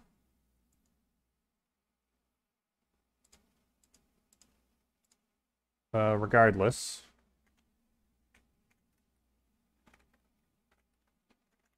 I want to print out data that I can then plot, and I want to maybe save it to a file.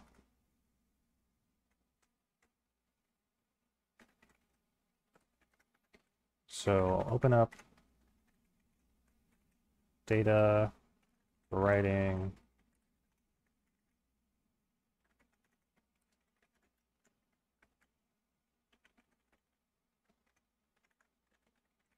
print distance, probability. This is not probability, this is physical error rate.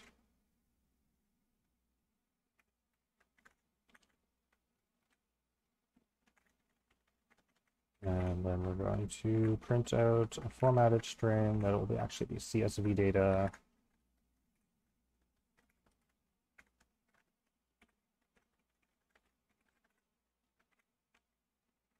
Should also keep track of how many shots I've actually done.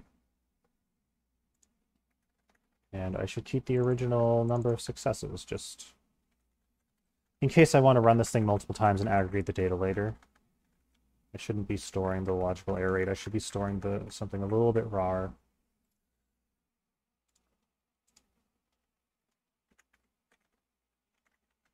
And then I can print it out to the terminal as it runs, just so I have some idea.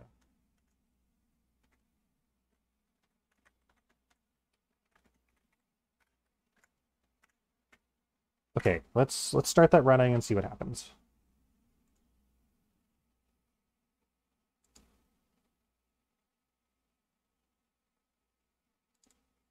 It's a little worrying that I'm not seeing any output at all.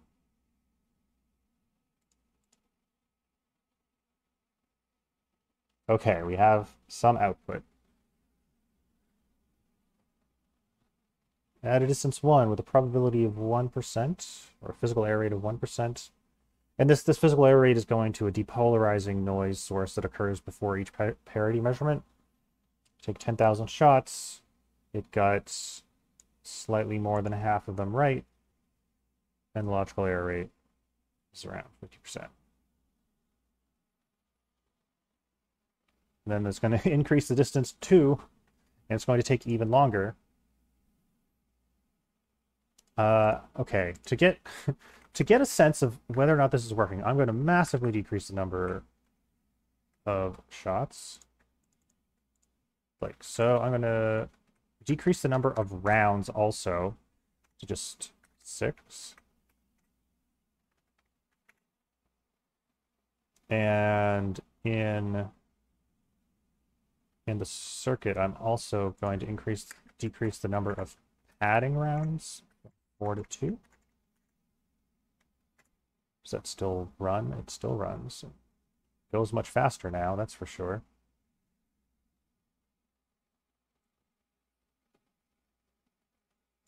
That's a little bit more encouraging. But I want to try more probabilities. So we tried 0.01. Let's try 0.05.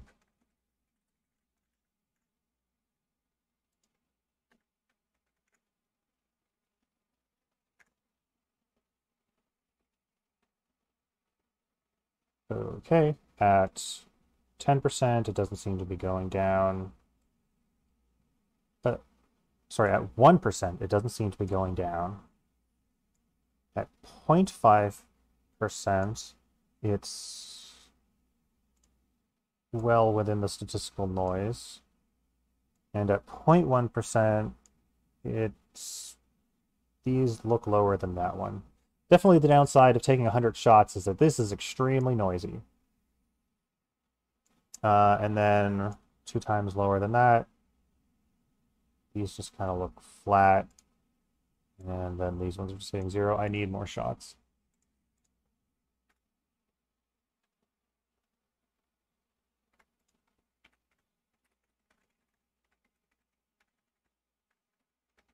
I also need to simplify what's coming out on the terminal. Okay.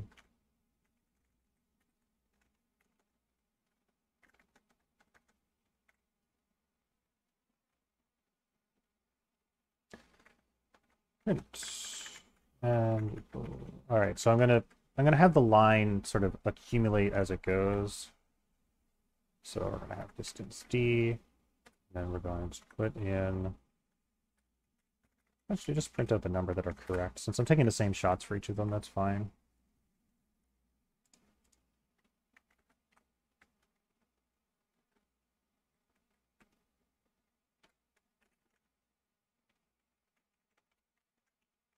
Okay. Keep the file print. Not using logical error rate anymore. At the end of it, terminate the line. So reduce the number of shots for a second just to see what it looks like as it comes out.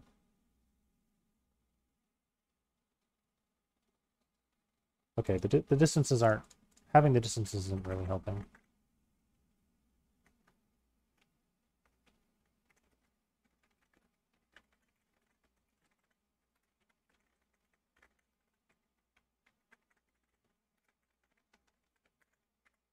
Try that again.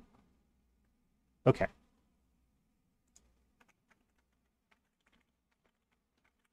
It's these like polishing steps. I don't even know I don't even know if I would enjoy watching these kind of polishing steps. I certainly enjoy doing this kind of polishing where you just take something and just kind of make it nicer, nicer, nicer, and in order to see if you can get interesting stuff out.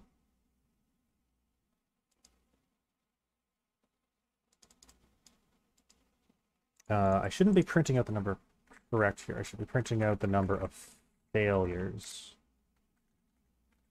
So the number of shots minus the number correct.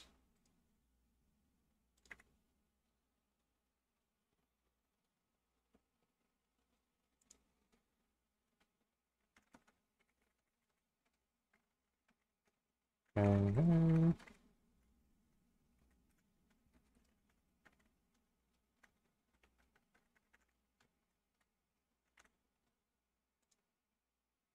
Why are these highlighted? Okay, it's just wrong. When can I finally get this thing to let it run? Just let it go.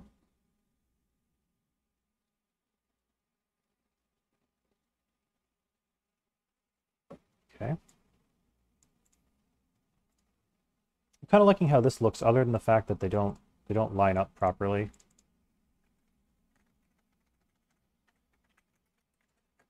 So I'll left pad it, or I guess Python calls it justifying. Yeah. Justify to a width of, I don't know, 50.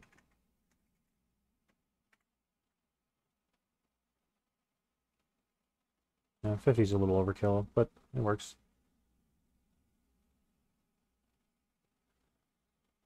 Okay, I'm liking how the output looks. Let's bump up the number of shots again. maybe sample at more probabilities.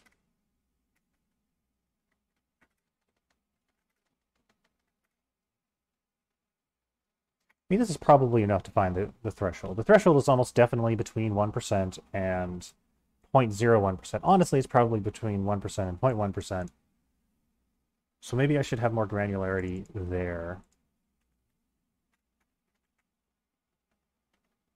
Yeah, I like that idea. Let's just do a linear sweep.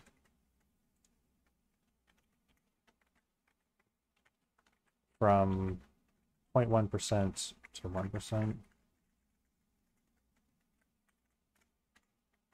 Like so. And then we look for the one where it stops going down.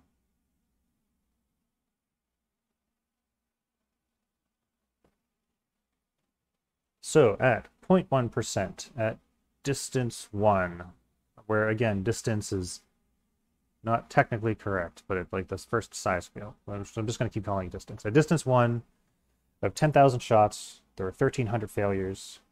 And then at distance 2, there were about 700. And at distance 3, again, almost 700. That's a little worrying.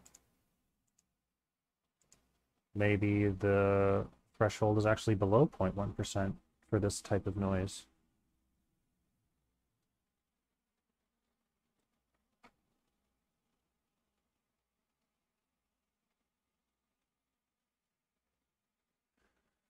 And of course, it takes a lot longer to get the next distance.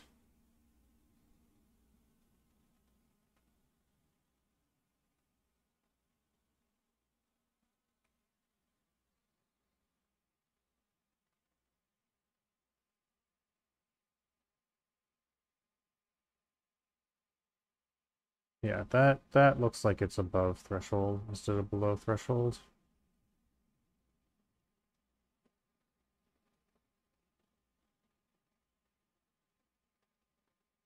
So maybe I have to do a linear sweep from 0.01% to 0.1% instead.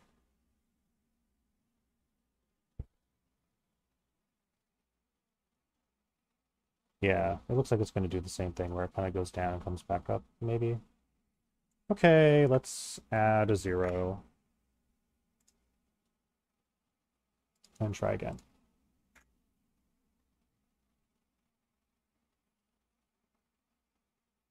Adding a 0 is maybe problematic because I have to take more shots in order to see failures. It could also be, like I say I'm computing the threshold, but it could also be that I'm just doing the wrong thing. Like maybe I'm missing some of the detectors that I'm supposed to be using in order to correct the errors. Or maybe I put some sort of mistake in the circuit. I wish I had software to plot out the circuit in 3D space so that I could just look at the structure of it and see if it looked right, instead of having to look at it as text.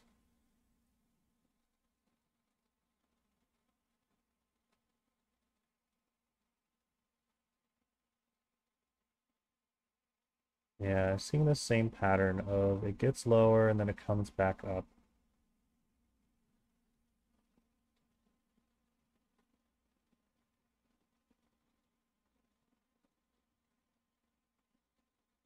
Looks like there's going to have to be another cut in the video where I think about this for a while and then come back.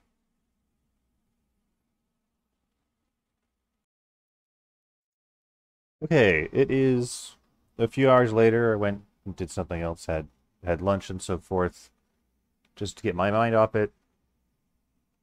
And then I remembered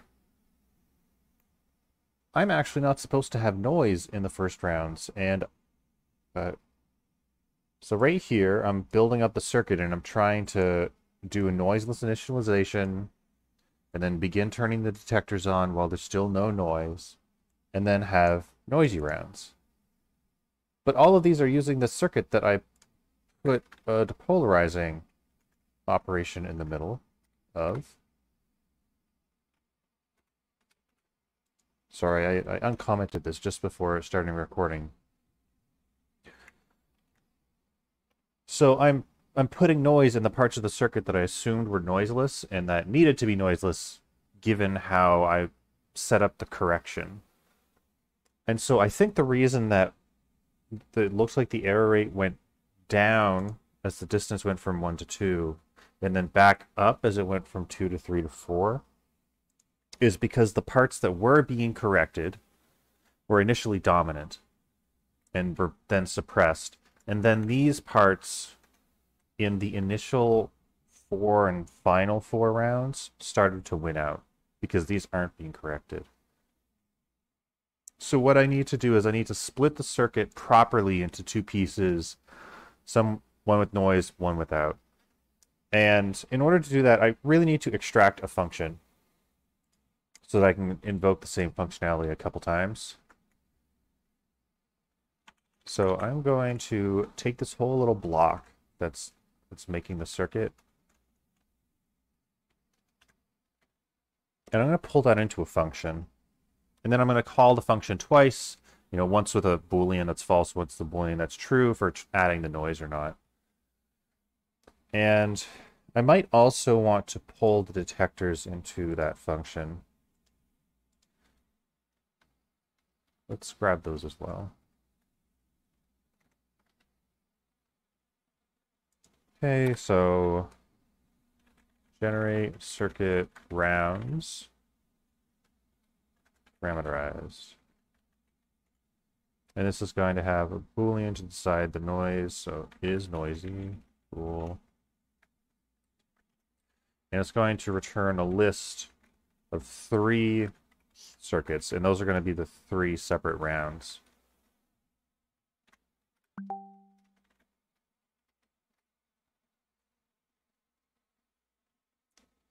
Sorry, I just got a message. I'm going to close my browser on the other screen.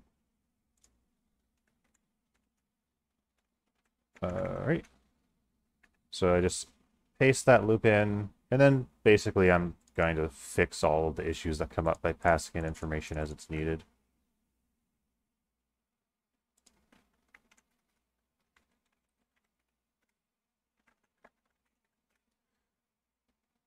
Okay, so we need some of the data that we computed in other places, like the hex centers.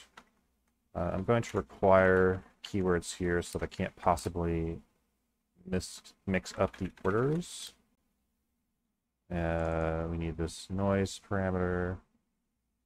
No, actually, it might make sense for this noise parameter to be the one that I either set to 0 or not 0. So just say if the noise parameter is not 0, then we include the noise.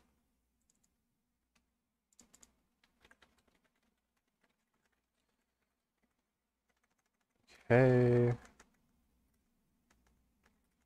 The hex centers are dictionary from complex to integers because they're categorized as round 0, 1, or 2. This is an integer.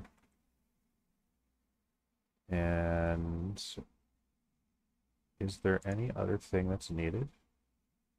It looks like no. I shouldn't be putting these detector bits into a separate list now. I should just be appending them into the existing round circuits.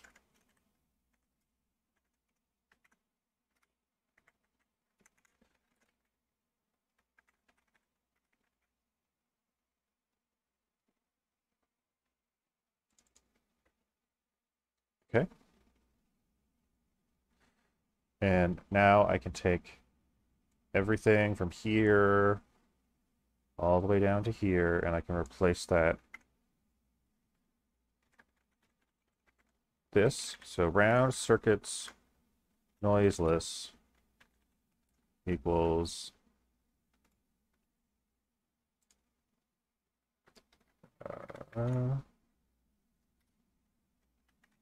pass in all the parameters that are needed. So the noise is 0 because this is the noiseless one.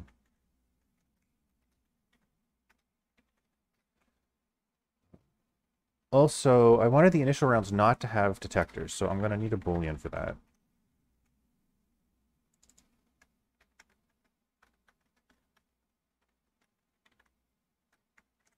I'm going to have to weave that through here.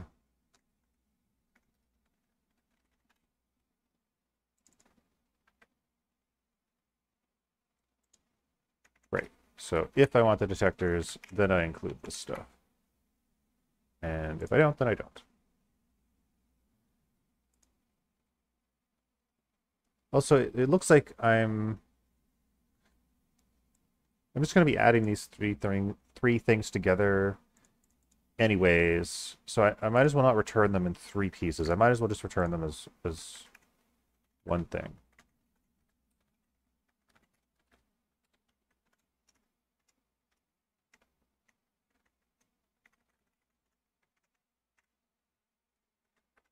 I kind of wonder if this format where I'm just kind of coding things would work better if I had someone watching me do it live, because then they could ask questions that people watching the video are probably asking.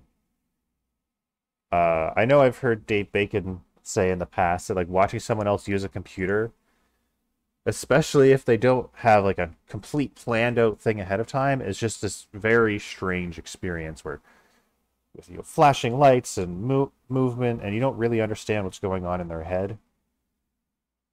Anyways, okay, round circuit, noiseless, no detectors, okay. No noise, no detectors. Generate circuit. I'll call this generate circuit cycle.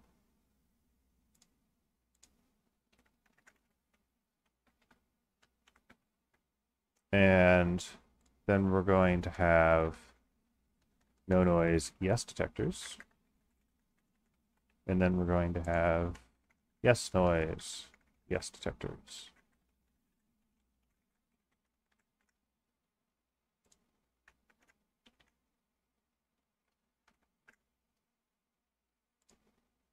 And then we're going to put those pieces together.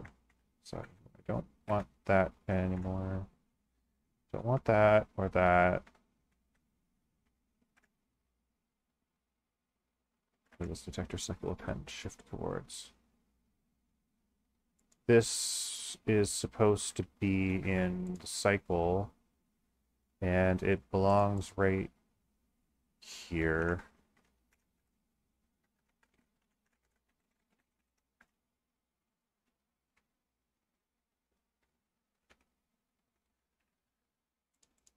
Okay.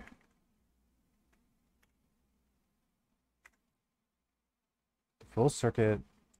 Put the cubic coordinates in. Get the data initialization. And then start putting in the cycles. So I have new names for these cycles now, I suppose, which were round circuit no noise detectors. And then round circuit no noise yes detectors, and then yes, yes. And then ease out in the opposite direction.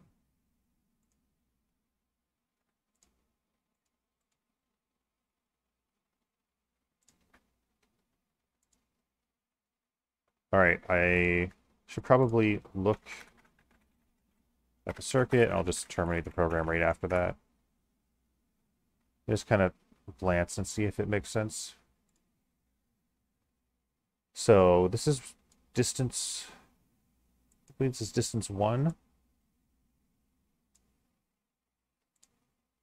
There are 12 qubits, and in the unit cell, there are 1, 2, 3, 4, 5, 6, 7, 8, 9, 10, 11, 12-ish. Yeah, like 12-ish qubits. We initialize the data. We perform parity measurements for the first round, where we get the qubits into the correct basis. We do CNOTs around measurement in order to get the parities.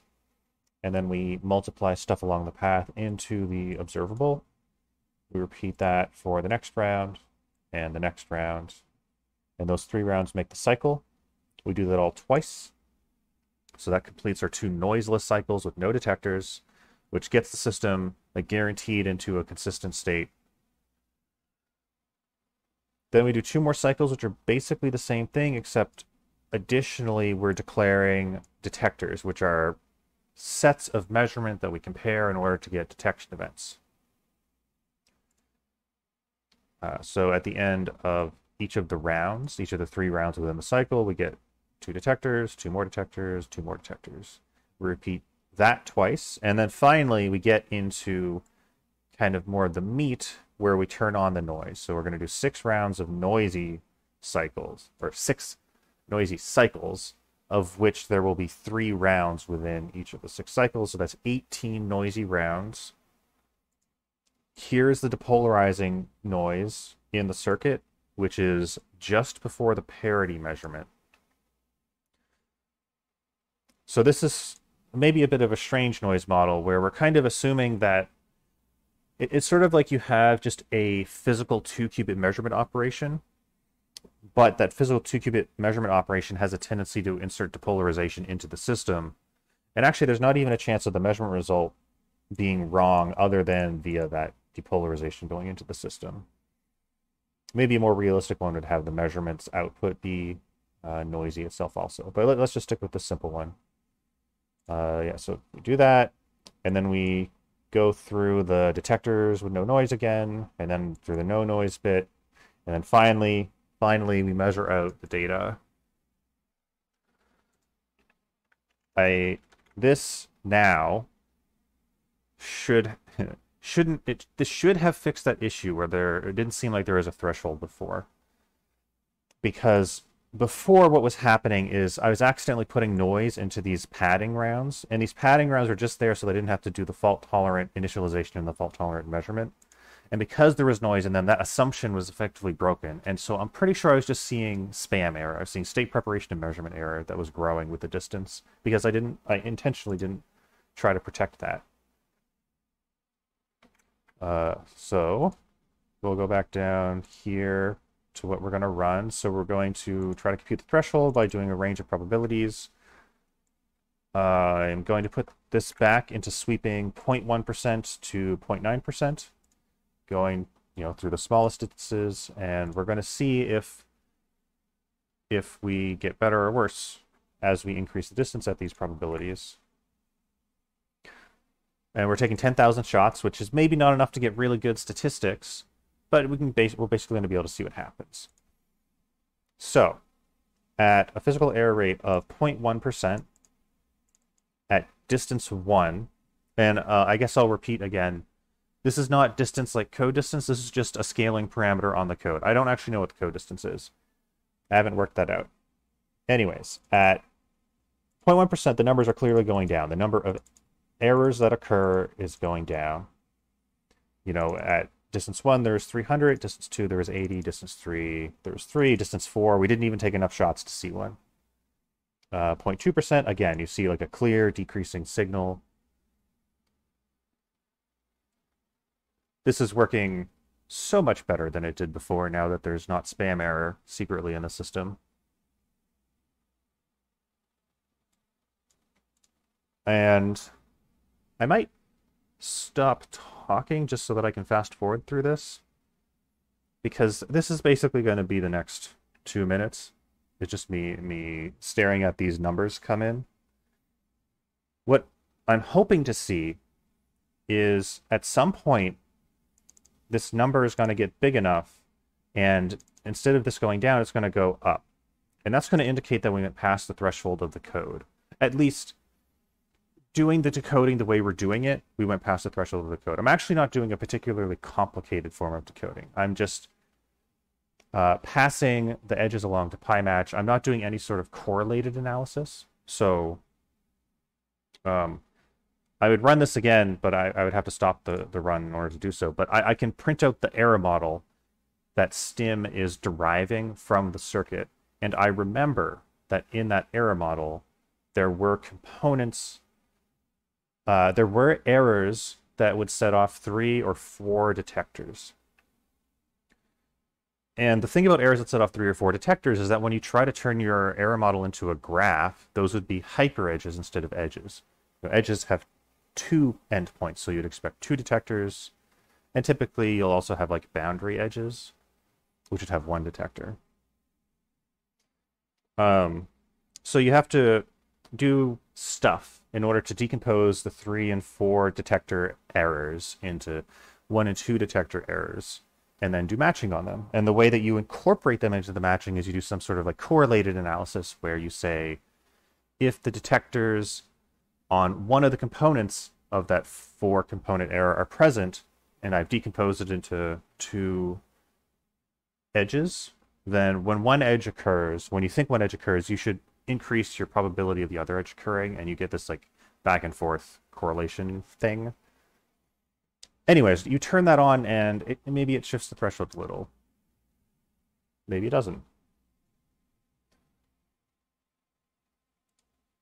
Okay, looking back at the numbers here, that still looks like they're solidly going down as we increase the physical error rate.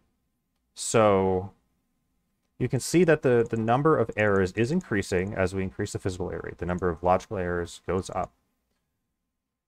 But the second distance is still lower. This is actually kind of impressive. I was expecting... Newman and I have a bet about where the error rate is going to be, and Newman bet that it would be at 0.3%. Although, I did then explain to him the error model I was going to use, which was just these 2-qubit depolarizing errors on the edges, and he wanted to increase his bet, like he wanted to increase the threshold guess based on that error model, because it's sort of a very forgiving error model. But he never did actually get around to telling me what the higher threshold is, so all I remember is the 0.3%. I also was going to bet somewhere around 0.3% as where the threshold would be for this. Just because this is sort of a circuit level noise model almost. And, you know, the surface code has a threshold around 1%, and the color code has a threshold around 0.1%. I actually don't know that one too well. And I sort of expected this one to be somewhere in between. On the other hand, you know, if you don't have circuit level noise, if you have depolarizing noise, the surface code's threshold goes up to like 10%. So depending on exactly what noise model you pick, you can get easily get a factor of 10 difference in your thresholds. So it's hard to say how much of... Given that I just kind of picked this noise model arbitrarily, it's kind of hard to say how much of what's going on here is the code, like the error correction code being good versus the noise model being forgiving. I haven't carefully thought about that yet. I am definitely surprised that they're still going down as we get close to 1% error. Like I can tell that I'm going to have to sweep a bigger range of errors in order to get the results. I'm also going to edit this to append to the CSV file instead of overwriting it when I run it again, because I don't want to lose the data that I've already collected. And I'm just going to quickly search, how do I append into a file in Python? Python append file, right. How do you append? It's okay. It looks like it's A. Cool software engineer, people. This is how it's done.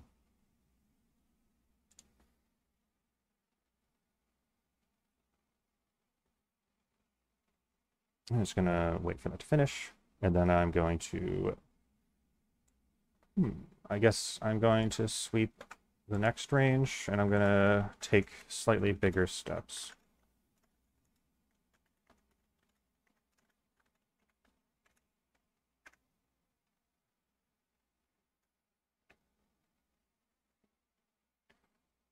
So logical error is still going down at 0.9% physical error rate, polarizing on each of the edges. I just have to wait for this number to come in, which looks like it's going to be somewhere around 100.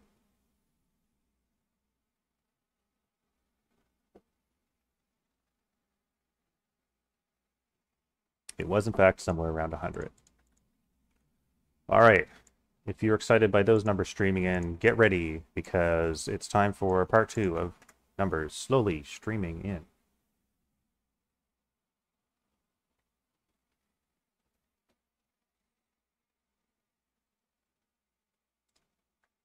Um,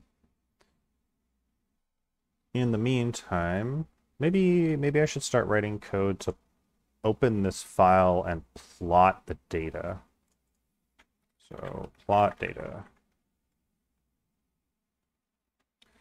from a file path. So we're going to need matplotlibs pyplot, import matplotlib dot pyplot times plot.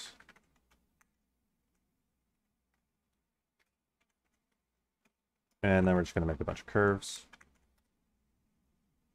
Python has a CSV reader of some sort, right? Python CSV reader. Got a CSV package.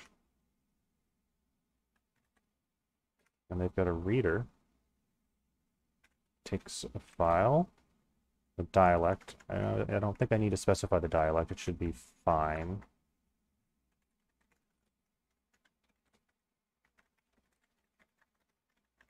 And then what methods does it have? Reader takes an iterate of that, also keywords. Oh, I just iterate over the rows. Okay. For row in reader.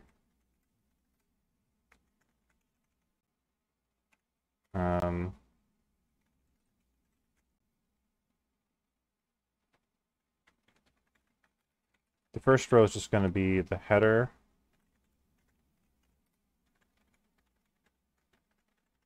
So I'm going to skip that one.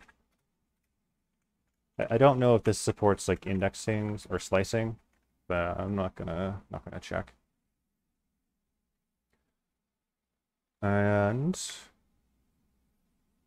I am going to need a dictionary which maps distances to pairs of probabilities, one in physical, one logical. So distance to prob pairs is a dictionary from integer to tuple of doubles. Or I guess in Python they're called floats.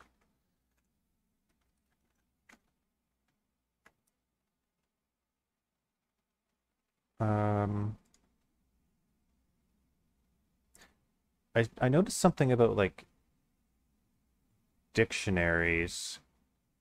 Like ideally I'd like to not have to remember what the columns are. I just want to say what their names are. Dict.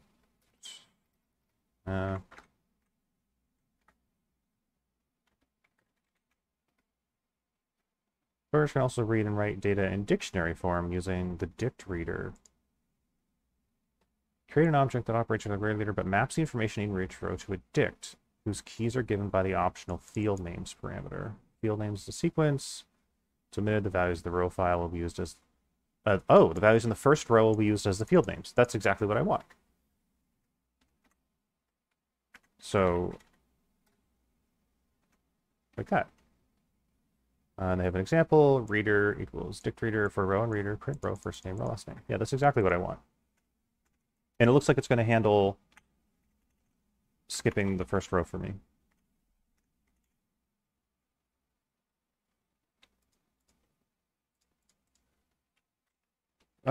So my rows were called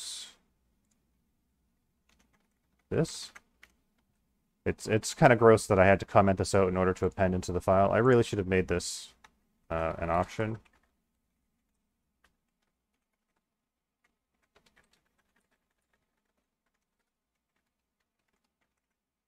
Yeah, that makes me feel a little better.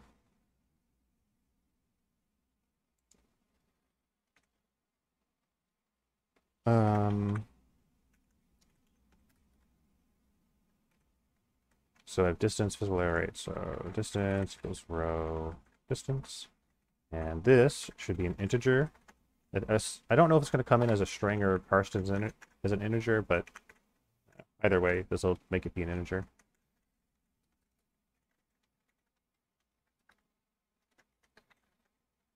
And similarly for the physical error rate, number of shots, number that are correct.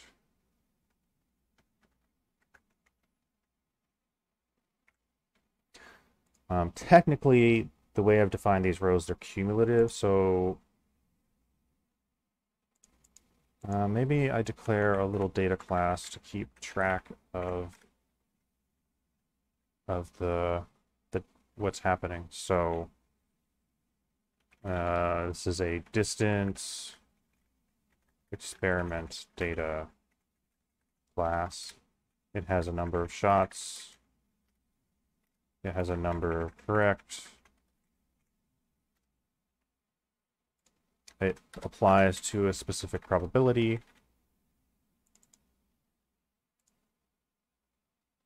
Well, I should be clear and call this physical error rate. And then instead of this dictionary containing tuples, it'll contain distance experiment data. I can also... I could give these default values, but...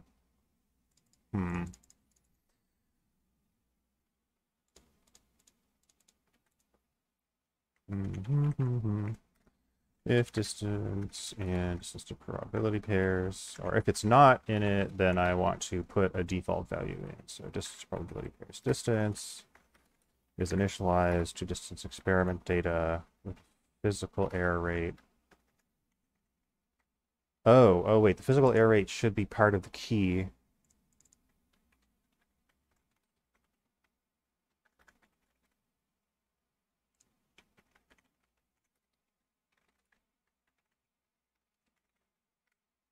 Fair enough. If the key is not in there, then we initialize it to numshot 0, numcorrect 0. Although, actually, now that I don't have that field, I can use a default dictionary. Whatever. I don't need to do that. Looking down at this experiment, it does look like the numbers are, like the ratio between them is starting to get a little closer. We are, I guess we're racing against this process down here, finding the threshold, so we can actually plot it. If key is not in, put it in, take them shots, and then, yeah, increase it. So,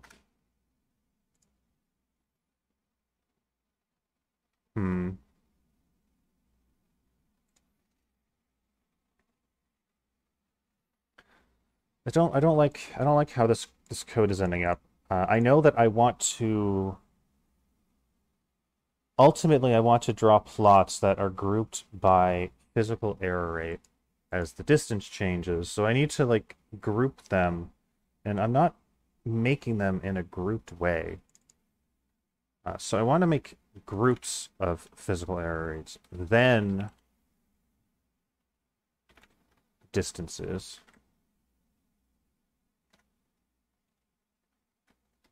Instead of both of them together.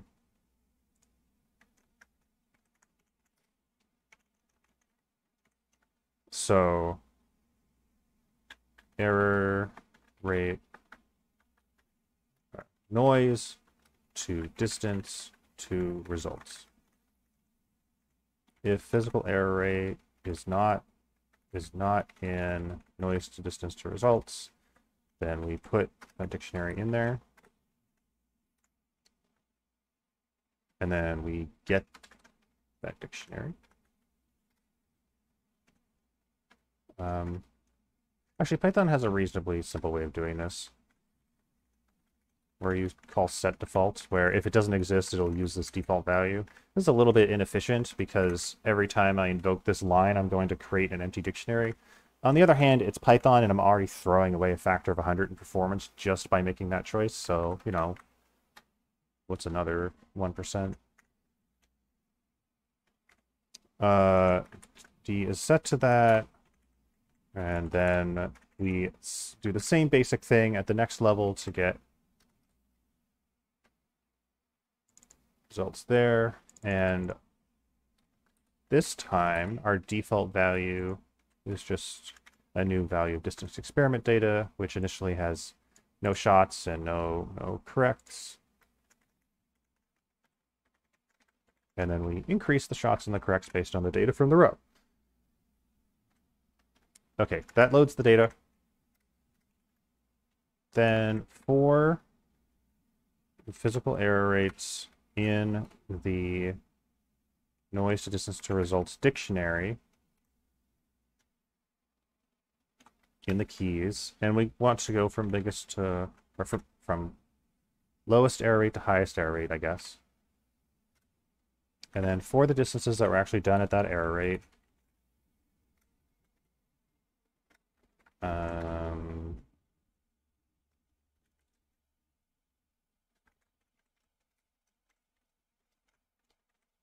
all right, for the distances in the keys of this group, so this is a group of distances, group keys, data is noise to distance results of the distance.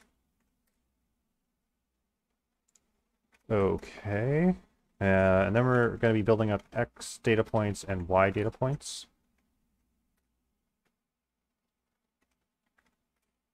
So on the X-axis, distance. Did I get this backwards? I think I did get this backwards. And I originally got it forwards and I flipped it around. Anyways, I want to go distance to noise, not noise to distance.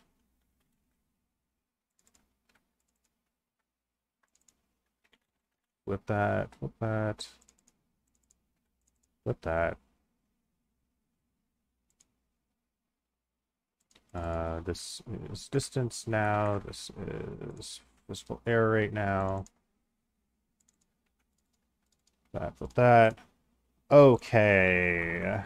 And the physical error rate for the X coordinate, and then we append the data's logical error rate, which I'm going to make a property of this class.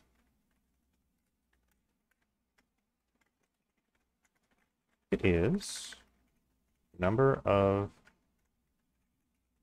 shots minus the number that were correct to get the errors, to divide by the number of shots to get the rate.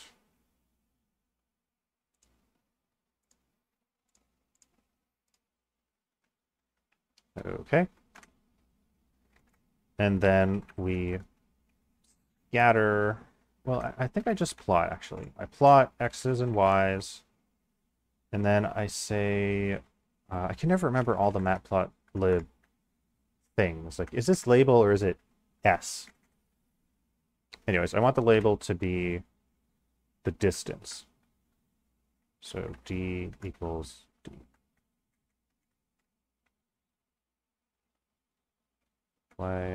Distance. And then I want there to be the legend showing up, and I want to show it after all that is done.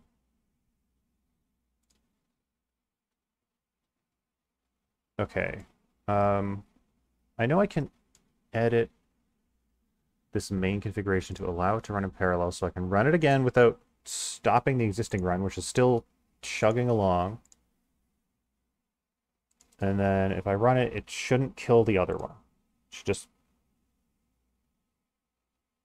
Oh, I am glad that that didn't go in, because it would have opened the file again and possibly scrambled the data. I want it to say flat data. And this should also take the thing that it writes into as a path so that it can be changed by the caller.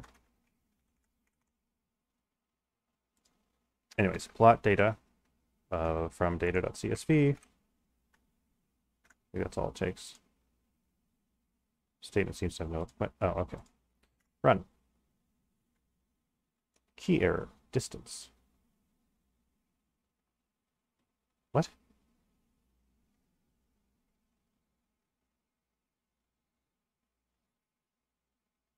D goes to A.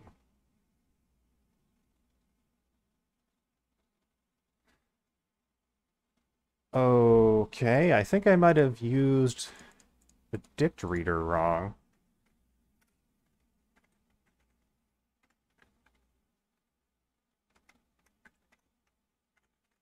Let's actually just see what what is in this file. F dot. I think I just say read, and it'll just dump everything, and then stop. Okay. No, that see this looks like it makes sense to me. We've got our header saying what the values are. We've got the various things that we ran with the distances and the probabilities saying how much of each there were.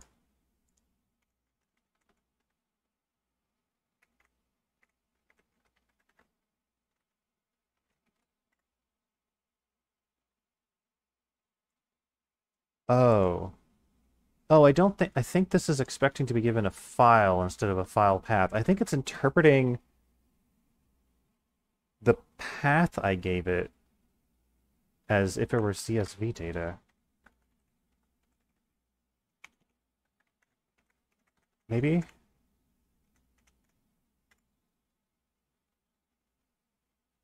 Yeah, like that. That certainly made a lot more sense there.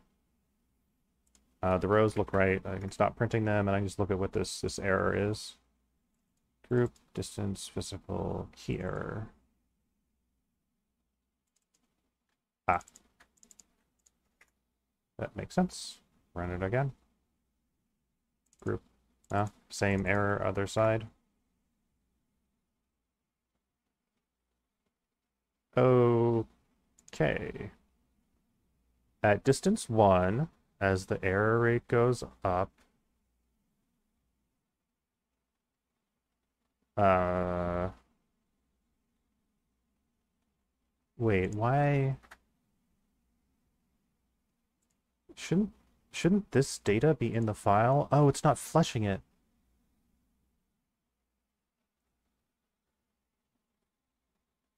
I forgot to say that it should flush the data here. And so it's just like building it up in a buffer instead of writing it to the file, so I can't see the... I'm only seeing the... Um, I'm only seeing the data from the previous run. I have to wait for this to finish to actually see results, which looks problematic because it's taking longer and longer and longer. Which is kind of typical of when you're decoding. Like it takes longer as the error rates go up because you get more detection events that you have to match. And particularly the way Pymatching works, where it does the decoding on this kind of derived graph from the graph of possible errors, where it has been oh, what's the word?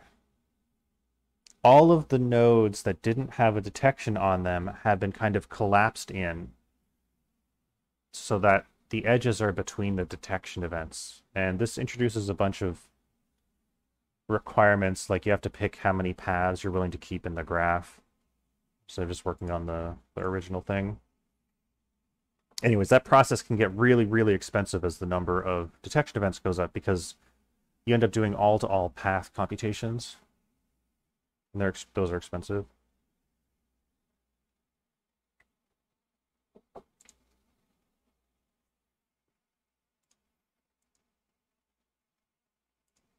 Oof. I would like to include these in the plot while it's running. I could kill it after this one finishes, and I could manually enter the data. It might also be the case that when I kill it, the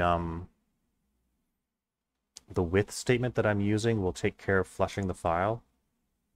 So right here, I say width open path is F, and when I click this button to kill it, it'll cause an exception as it runs one of these lines, and that will hopefully cause it to kick out and flush as part of leaving the width block. But I don't want to do that before this term gets computed because this term is kind of expensive.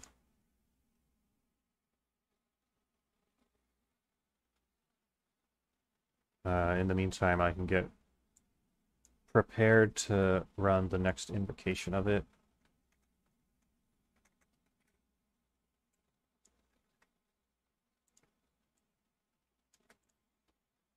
Okay, so it's done these three. I have to say that I'm appending. I have to say the path.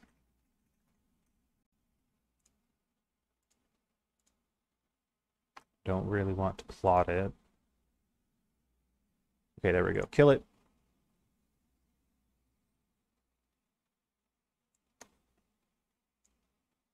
Actually, before I run it again, let's see if it flushed.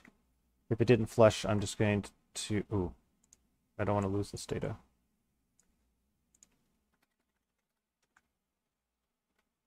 Run the plot.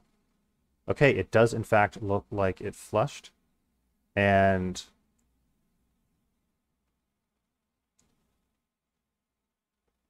oh, that's an interesting looking shape. I should probably be plotting this in log coordinates, shouldn't I? It'll look much better in log coordinates. Math.log log is 10. And the negative, because these are always going to be fractional. Oh. If there's a 0 plus. All right, we'll just clamp it at 11.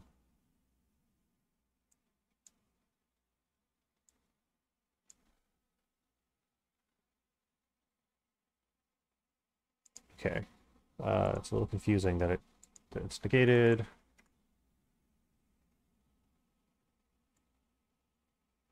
Good, good.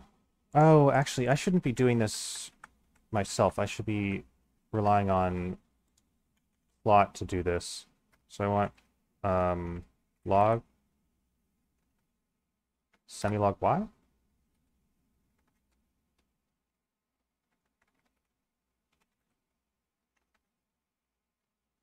Are these options or are these calls? Yeah, auto-generated. Do not edit as changes. That's great. That's great documentation, Matplotlib. Good job.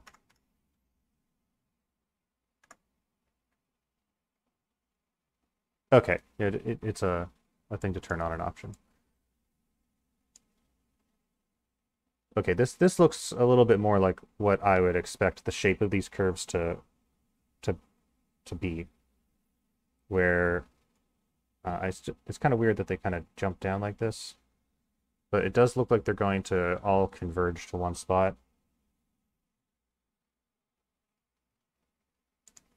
Anyways, let's get back to running the threshold computation. Like it looks like the data was preserved based on what I was seeing in the plots. We're going to skip the first three. We're going to run the remaining because we already computed the first three.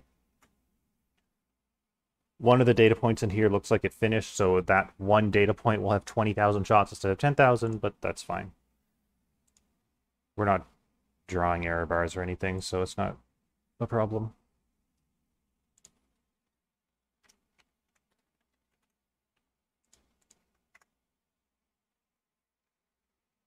Okay, looking at the plot again. Okay, good.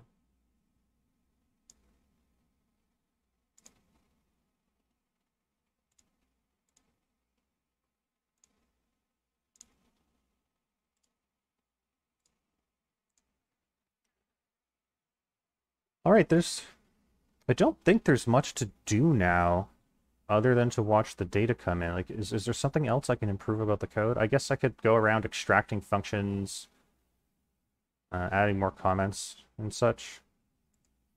I could work out how to do the fault-tolerant initialization, but then I'd have to run the data collection again. Like, I don't want to touch the circuit code, because if I touch the circuit code, I might want to make changes to the circuit, and doing so will, invalidate all of this data, because if I ran it again and I put them together, I'd be aggregating data from two different things, which would be very confusing. Actually, maybe what I'll do is I'll just do an overview of all that's happened this whole time, because, I've generated 400 lines of code here. I've kind of done it in a weird order as I figured it out. Let's just go over it from top to bottom. Okay, so at the top here, there's all the imports. So we're using matplotlib for plotting. We're using stim for simulation. We're using Pymatching for error decoding. I'm putting type annotations everywhere.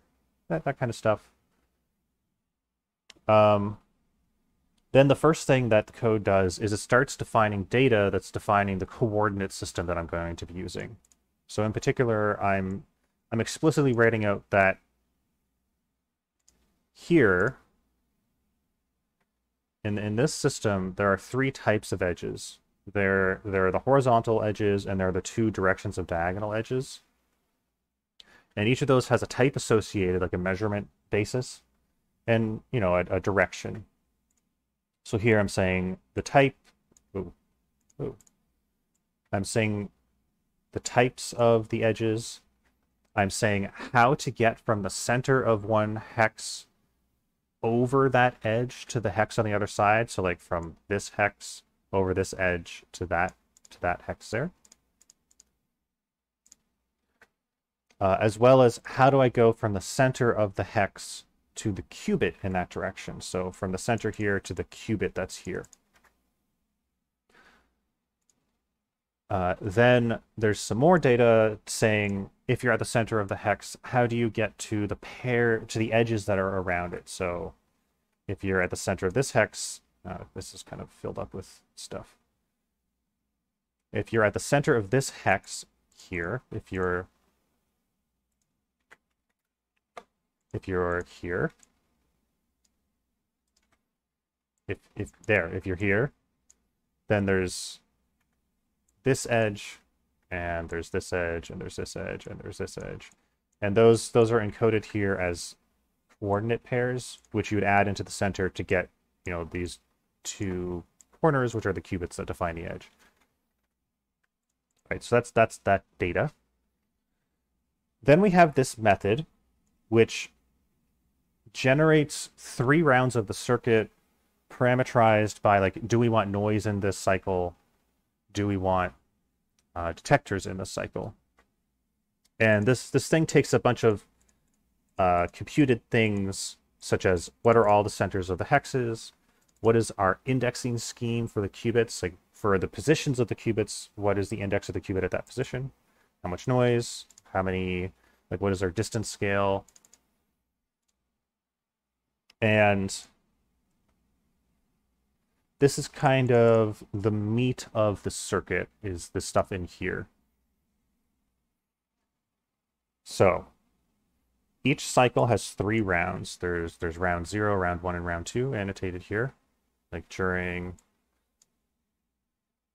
round 0, we're doing these measurements of the edges between the zeros. During round 1, we do the edges between the 1s. And during round 2, we do the edges between the 2s.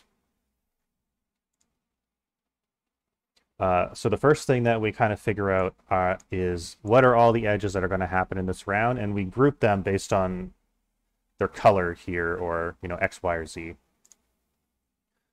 Then we get all the qubits that are part of X edges or Y edges in this round, and just put them in lists, or actually we put their indices into lists so that we can easily operate on them. Then we begin the circuit for the round.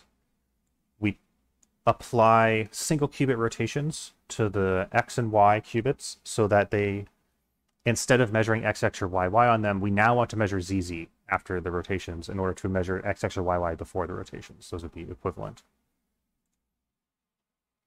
Then we go over each of the edges, and we want to perform a parity measurement on them, and we're decomposing that parity measurement into a C0, then a measurement on the target of the C0, and then another C0 undoing the first one. We're assuming that this process is noisy, so we're putting depolarizing noise just before that C0, before the first C0 specifically. Then we insert the measurements, and we're keeping track of the measurements as we do them. We're like putting into a log, I measured this edge first, I measure that edge second, and so forth, so that we can refer to those measurements later when we want to build up our logical observable or declare detection events. After we've done that measurement, we just undo the C naughts and the single qubit rotations to complete the parity measurement process. One of the strengths of STIM is on display here, by the way, which is I didn't have to associate a noise process with a gate type. Like, it's not the case that every time I put a C naught in, I incur some noise, or every time I put a measurement in, I incur some noise. I have complete flexibility on where I put my noise channels in the circuit. So I specifically decided to put it, after the single qubit rotations, before the first C naught. Because it's 2-qubit polarizing noise, it would be equivalent to put it before these 2 rotations. Anyways, this is very flexible. It's not always so convenient. Like, it does force you to do work to say exactly what you want at a very low level, but it is very flexible. Anyways, continuing on. At the end of the round, at the end of each of the 3 rounds within the cycle, we say which of the measurements from that round are going into the logical observable, which ones are being used to move the logical observable so it doesn't anti-commute with the next round. And if you recall, basically what this code is doing is it's going along this column and just finding what are all the edges that are along this column. So in this round, it would be this red edge, this blue edge, this red edge, and that blue edge.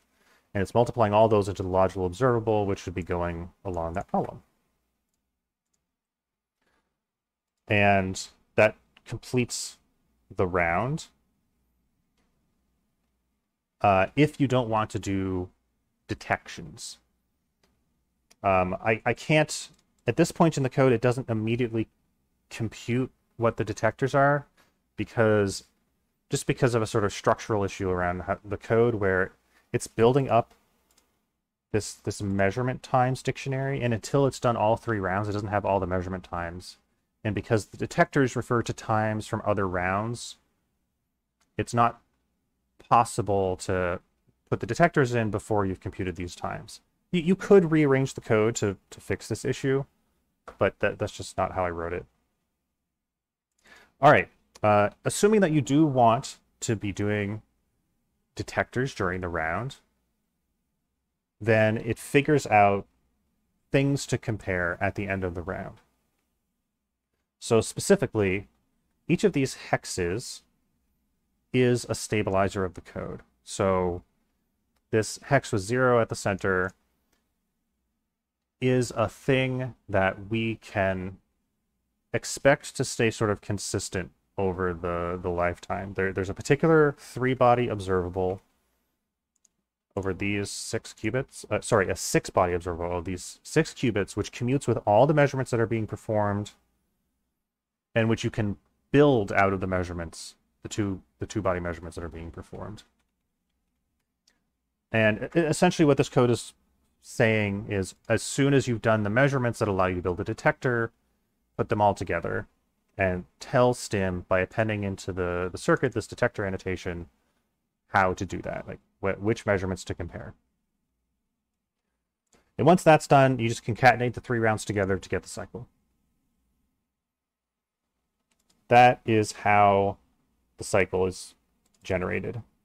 Now, at a slightly higher level, because I haven't written code to do the fault-tolerant initialization or fault-tolerant measurement, we have to put together some noiseless cycles and noisy cycles in order to get something reasonable. Also, we still have to compute these values that are passed into the cycle generation method.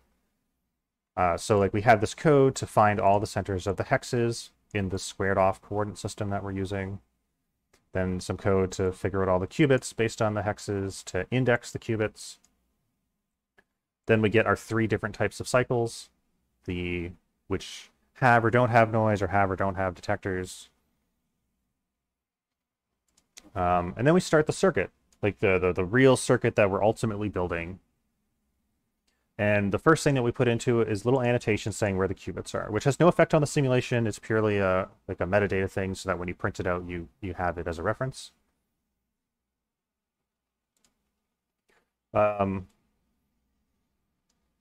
some of the meatier stuff in this method is the fact that we're figuring out the basis to initialize the data qubits in order to get the logical observable in a deterministic state from the start.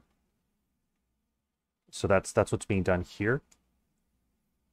And then once that logical observable is initialized, we can then start doing the full circuit, which we do by combining our like no noise part in order to get our noiseless preparation.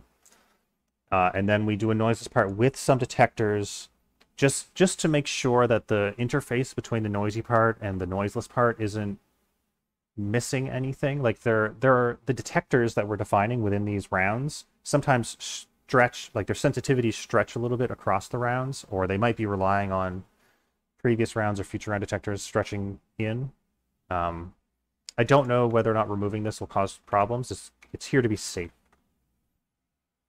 Anyways, we put this noiseless padding and this detector padding on both sides in order to allow us to test the bulk case. And then once all those rounds are done, we do the data qubit measurements, which effectively is done exactly the same way as the initialization. There is this caveat that we're requiring there to be an even number of rounds because of this effect where it takes, an even number of, wow, I really shouldn't use the term rounds here, I should say cycles. We're requiring there to be an even number of cycles because after one cycle, the observable that started here ends up here. And these two things are not the same. Like, they are just not the same. That's why requiring that to be even. A better version of the code would not have that constraint. It would instead say, you know, if it's an odd number of cycles, just do a slightly different measurement. Or even, it wouldn't even require you to do full cycles. It could just take an arbitrary number of rounds, actual rounds. So you could run, 7 rounds or 13 rounds or other numbers of rounds that weren't a multiple of 3. And it would just know what the logical observable was after every single round and be able to do the measurement appropriately. Anyways, once you finish the data measurements, you can include them into the logical observable. So what we've been building up over this whole time is like which data measurements define the logical observable, and the data measurements that define this logical observable are all the data measurements that lie on this path through all of time, and also at the end, these single qubit data measurements in these bases. That is how the logical observable is defined. And that gives us the circuit. Okay, now that we have the circuit, we can start doing our like decoding stuff. So, where do I make the circuit here? Yeah, so here, I make my circuit for a given distance and noise. And then I derive an error model from it. So this is functionality in STIM that replaces the circuit with, like its Clifford operations and depolarizing errors and other like Clifford concepts. And it compiles all of that down into a series of independent error mechanisms that are specified only in terms of which detectors they set off and whether or not they flip the logical observable. So if you look at a circuit, it'll have things like, oh, I do a Hadamard on 0, and I do a C0 on 0, 1, and things like that. If you look at one of these detector error models, they say, like, there is an error. It has a particular probability. It flips detector 2 and detector 5, and it flips the frame of logical observable 0. And then there is another error. It is independent of the first error. It occurs with this probability. It flips, this other detector. It doesn't flip the logical observable. It's just a big, long list of these. With the nicety that it might have decomposed errors that have too many symptoms into errors that have at most 2 symptoms. And having done that, that is something that you can pretty easily feed into a minimum weight matching decoder, because In this case, what's being done is it's just going over all the errors and it's finding the ones that have at most two symptoms. It's throwing away everything bigger than that as too confusing, which is fine. Those all decompose into the smaller errors. So it's an approximation, but it's still going to have a threshold. Um, anyways, what this method detector error model to matching does is it just iterates over the error model, like pulling out all of those error mechanisms and turning them into edges and nodes in a graph for Pymatching. And then once it has that graph, it gets samples from the circuit. It uses those samples in order to populate the detection events, and it hands those detection events off to Pymatching, which predicts the logical frame change based on them.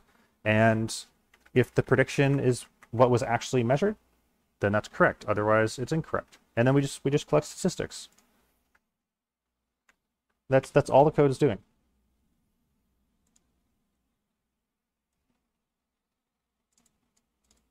Huh. This is still going.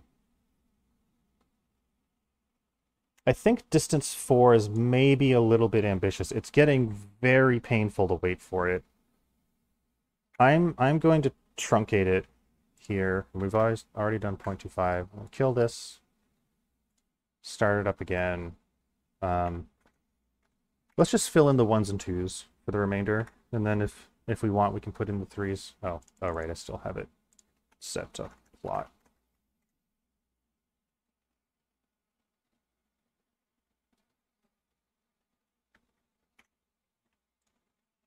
Let's look at what the plot looks like so far.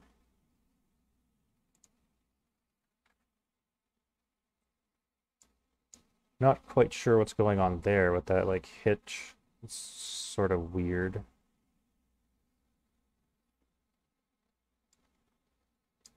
It does look like they're all about to converge around here, maybe. They're all flattening out.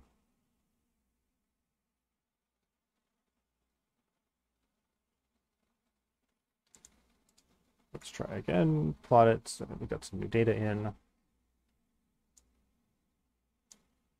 Oh yeah. Does look like we're getting close.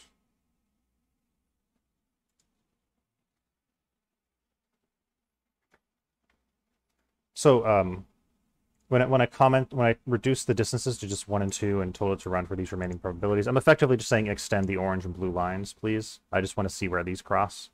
And then once that's done, I'll extend the green line, and maybe offline I'll extend the red line. I'm definitely not going to do that while recording. It's clearly going to take way too long.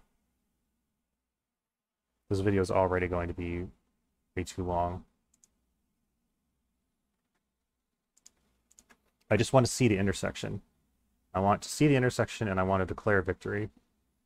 Oh, it's close. It's real close.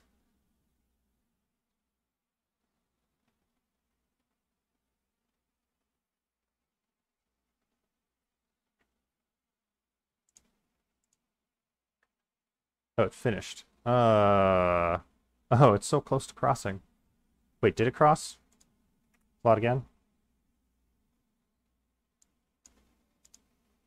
Oh, it did it bounce, or is that just a statistical error? I really doubt that it would bounce. That would make no sense. I did all the way up to 0.05. Let's just keep going from there. The downsides of commenting out code in order to do things.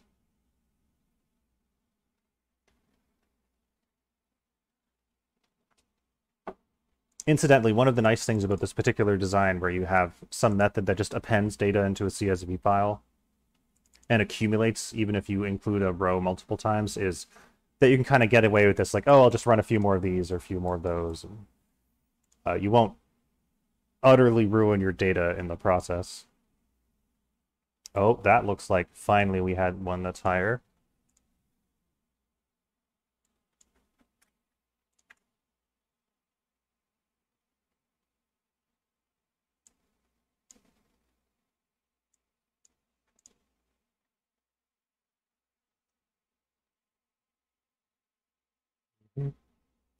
Actually, this is around 50% error, isn't it? Maybe, maybe it's saturating.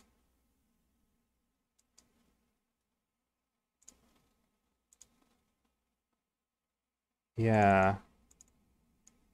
Oh, that makes it harder to see the threshold if it saturates.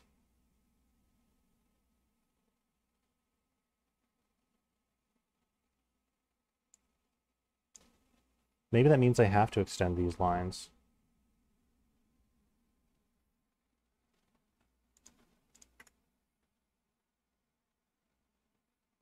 I'm going to add a a plot line from 0 to 1, 0.5, 0.5,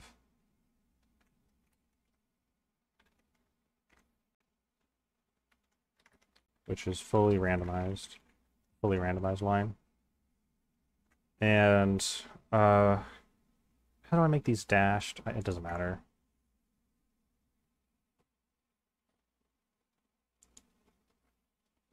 Yeah, so you can see that they're saturating an error, which means that I have to do the higher distances, I think, in order to see the effect properly. Okay. Let's just do distance 3 because it takes way less time.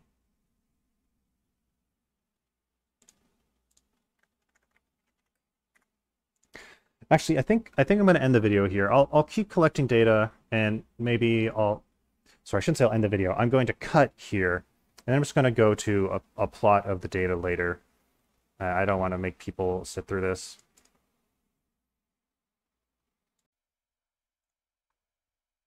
It is now the next day. I left my computer running overnight collecting data. Also, I discussed a lot more with Mike Newman and did some improvements to the code. So, like I changed the type of plot from semi-log to log-log. We looked into a few other ways of putting noise into the circuit in order to try to make references to existing work on similar looking codes. It's all a little complicated, but let's look at what we have. So you can see like I added a title to the plot and axes and grid lines, and it's now log-log instead of semi-log. And it's still in the process of computing this purple line, which is taking absolutely forever. But anyways, we can see that the lines kind of converge here. Oh, another important difference about this plot compared to the one that I was showing before, besides being log-log instead of semi-log, is I'm now doing an adjustment so that the error rates are being described per round instead of total. So there's a conversion happening. Yeah, a round adjustment. So we're doing 6 noisy cycles, which contain 18 rounds, and that gives us a total logical error rate. But we want to convert that to be sort of talking about the per round error rate. And so we do this conversion where we compute the root. And that sort of fixes the saturation effect that we were seeing in the plots before. You can tell that there's more noise over here from the fact that things are starting to jump around more. This red line is jumping up to 50% because it actually had an error rate above 50% and it clamps it. But overall, this is looking pretty good, I think. The interpretation of what's being shown here is sort of complicated. This is sort of a weird error model. It's also sort of a weird error correcting code. So it's not exactly clear what to compare against and how to make a fair comparison. Like for example, one of the things that Mike and I looked at was, what if you tried to do the phenomenological error model? Or you try to do the error model where you insert depolarizing in a single layer in the circuit and you see how bad that makes it. And it did kind of surprisingly well on this metric. So we collected data for that. And you can see here that there's a crossing at around 13, 14%. It is very strange that this is 13 or 14%, according to Newman. He thinks that it should be around 8 or 9%. And he thinks it has something to do with the fact that the circuit is divided into rounds. And during the like when we, in the layer where we insert this noise, we're kind of cutting through some of the rounds in a way that makes it too easy to tell where some of the errors are. Anyways, I don't really want to get into that. I just kind of want to give an example of the fact that it's difficult to interpret these results in a way that makes them comparable to previous work because of the strangeness of the code.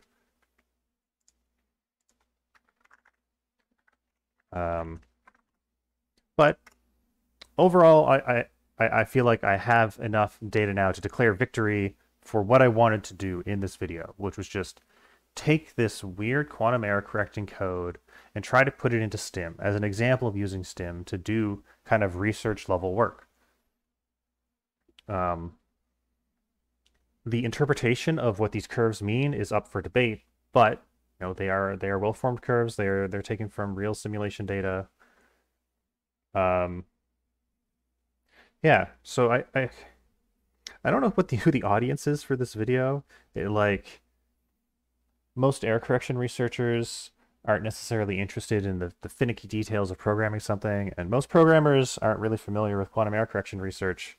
So maybe the remaining audience is the empty set. But I still think it's interesting to take that and show how the meat is made. So that's everything that I have. I will take this code and I'll put a link to it in the video description. If you have any questions, just leave them as comments and I will answer them. And other than that, thank you for watching, if that's anyone, and have a nice day.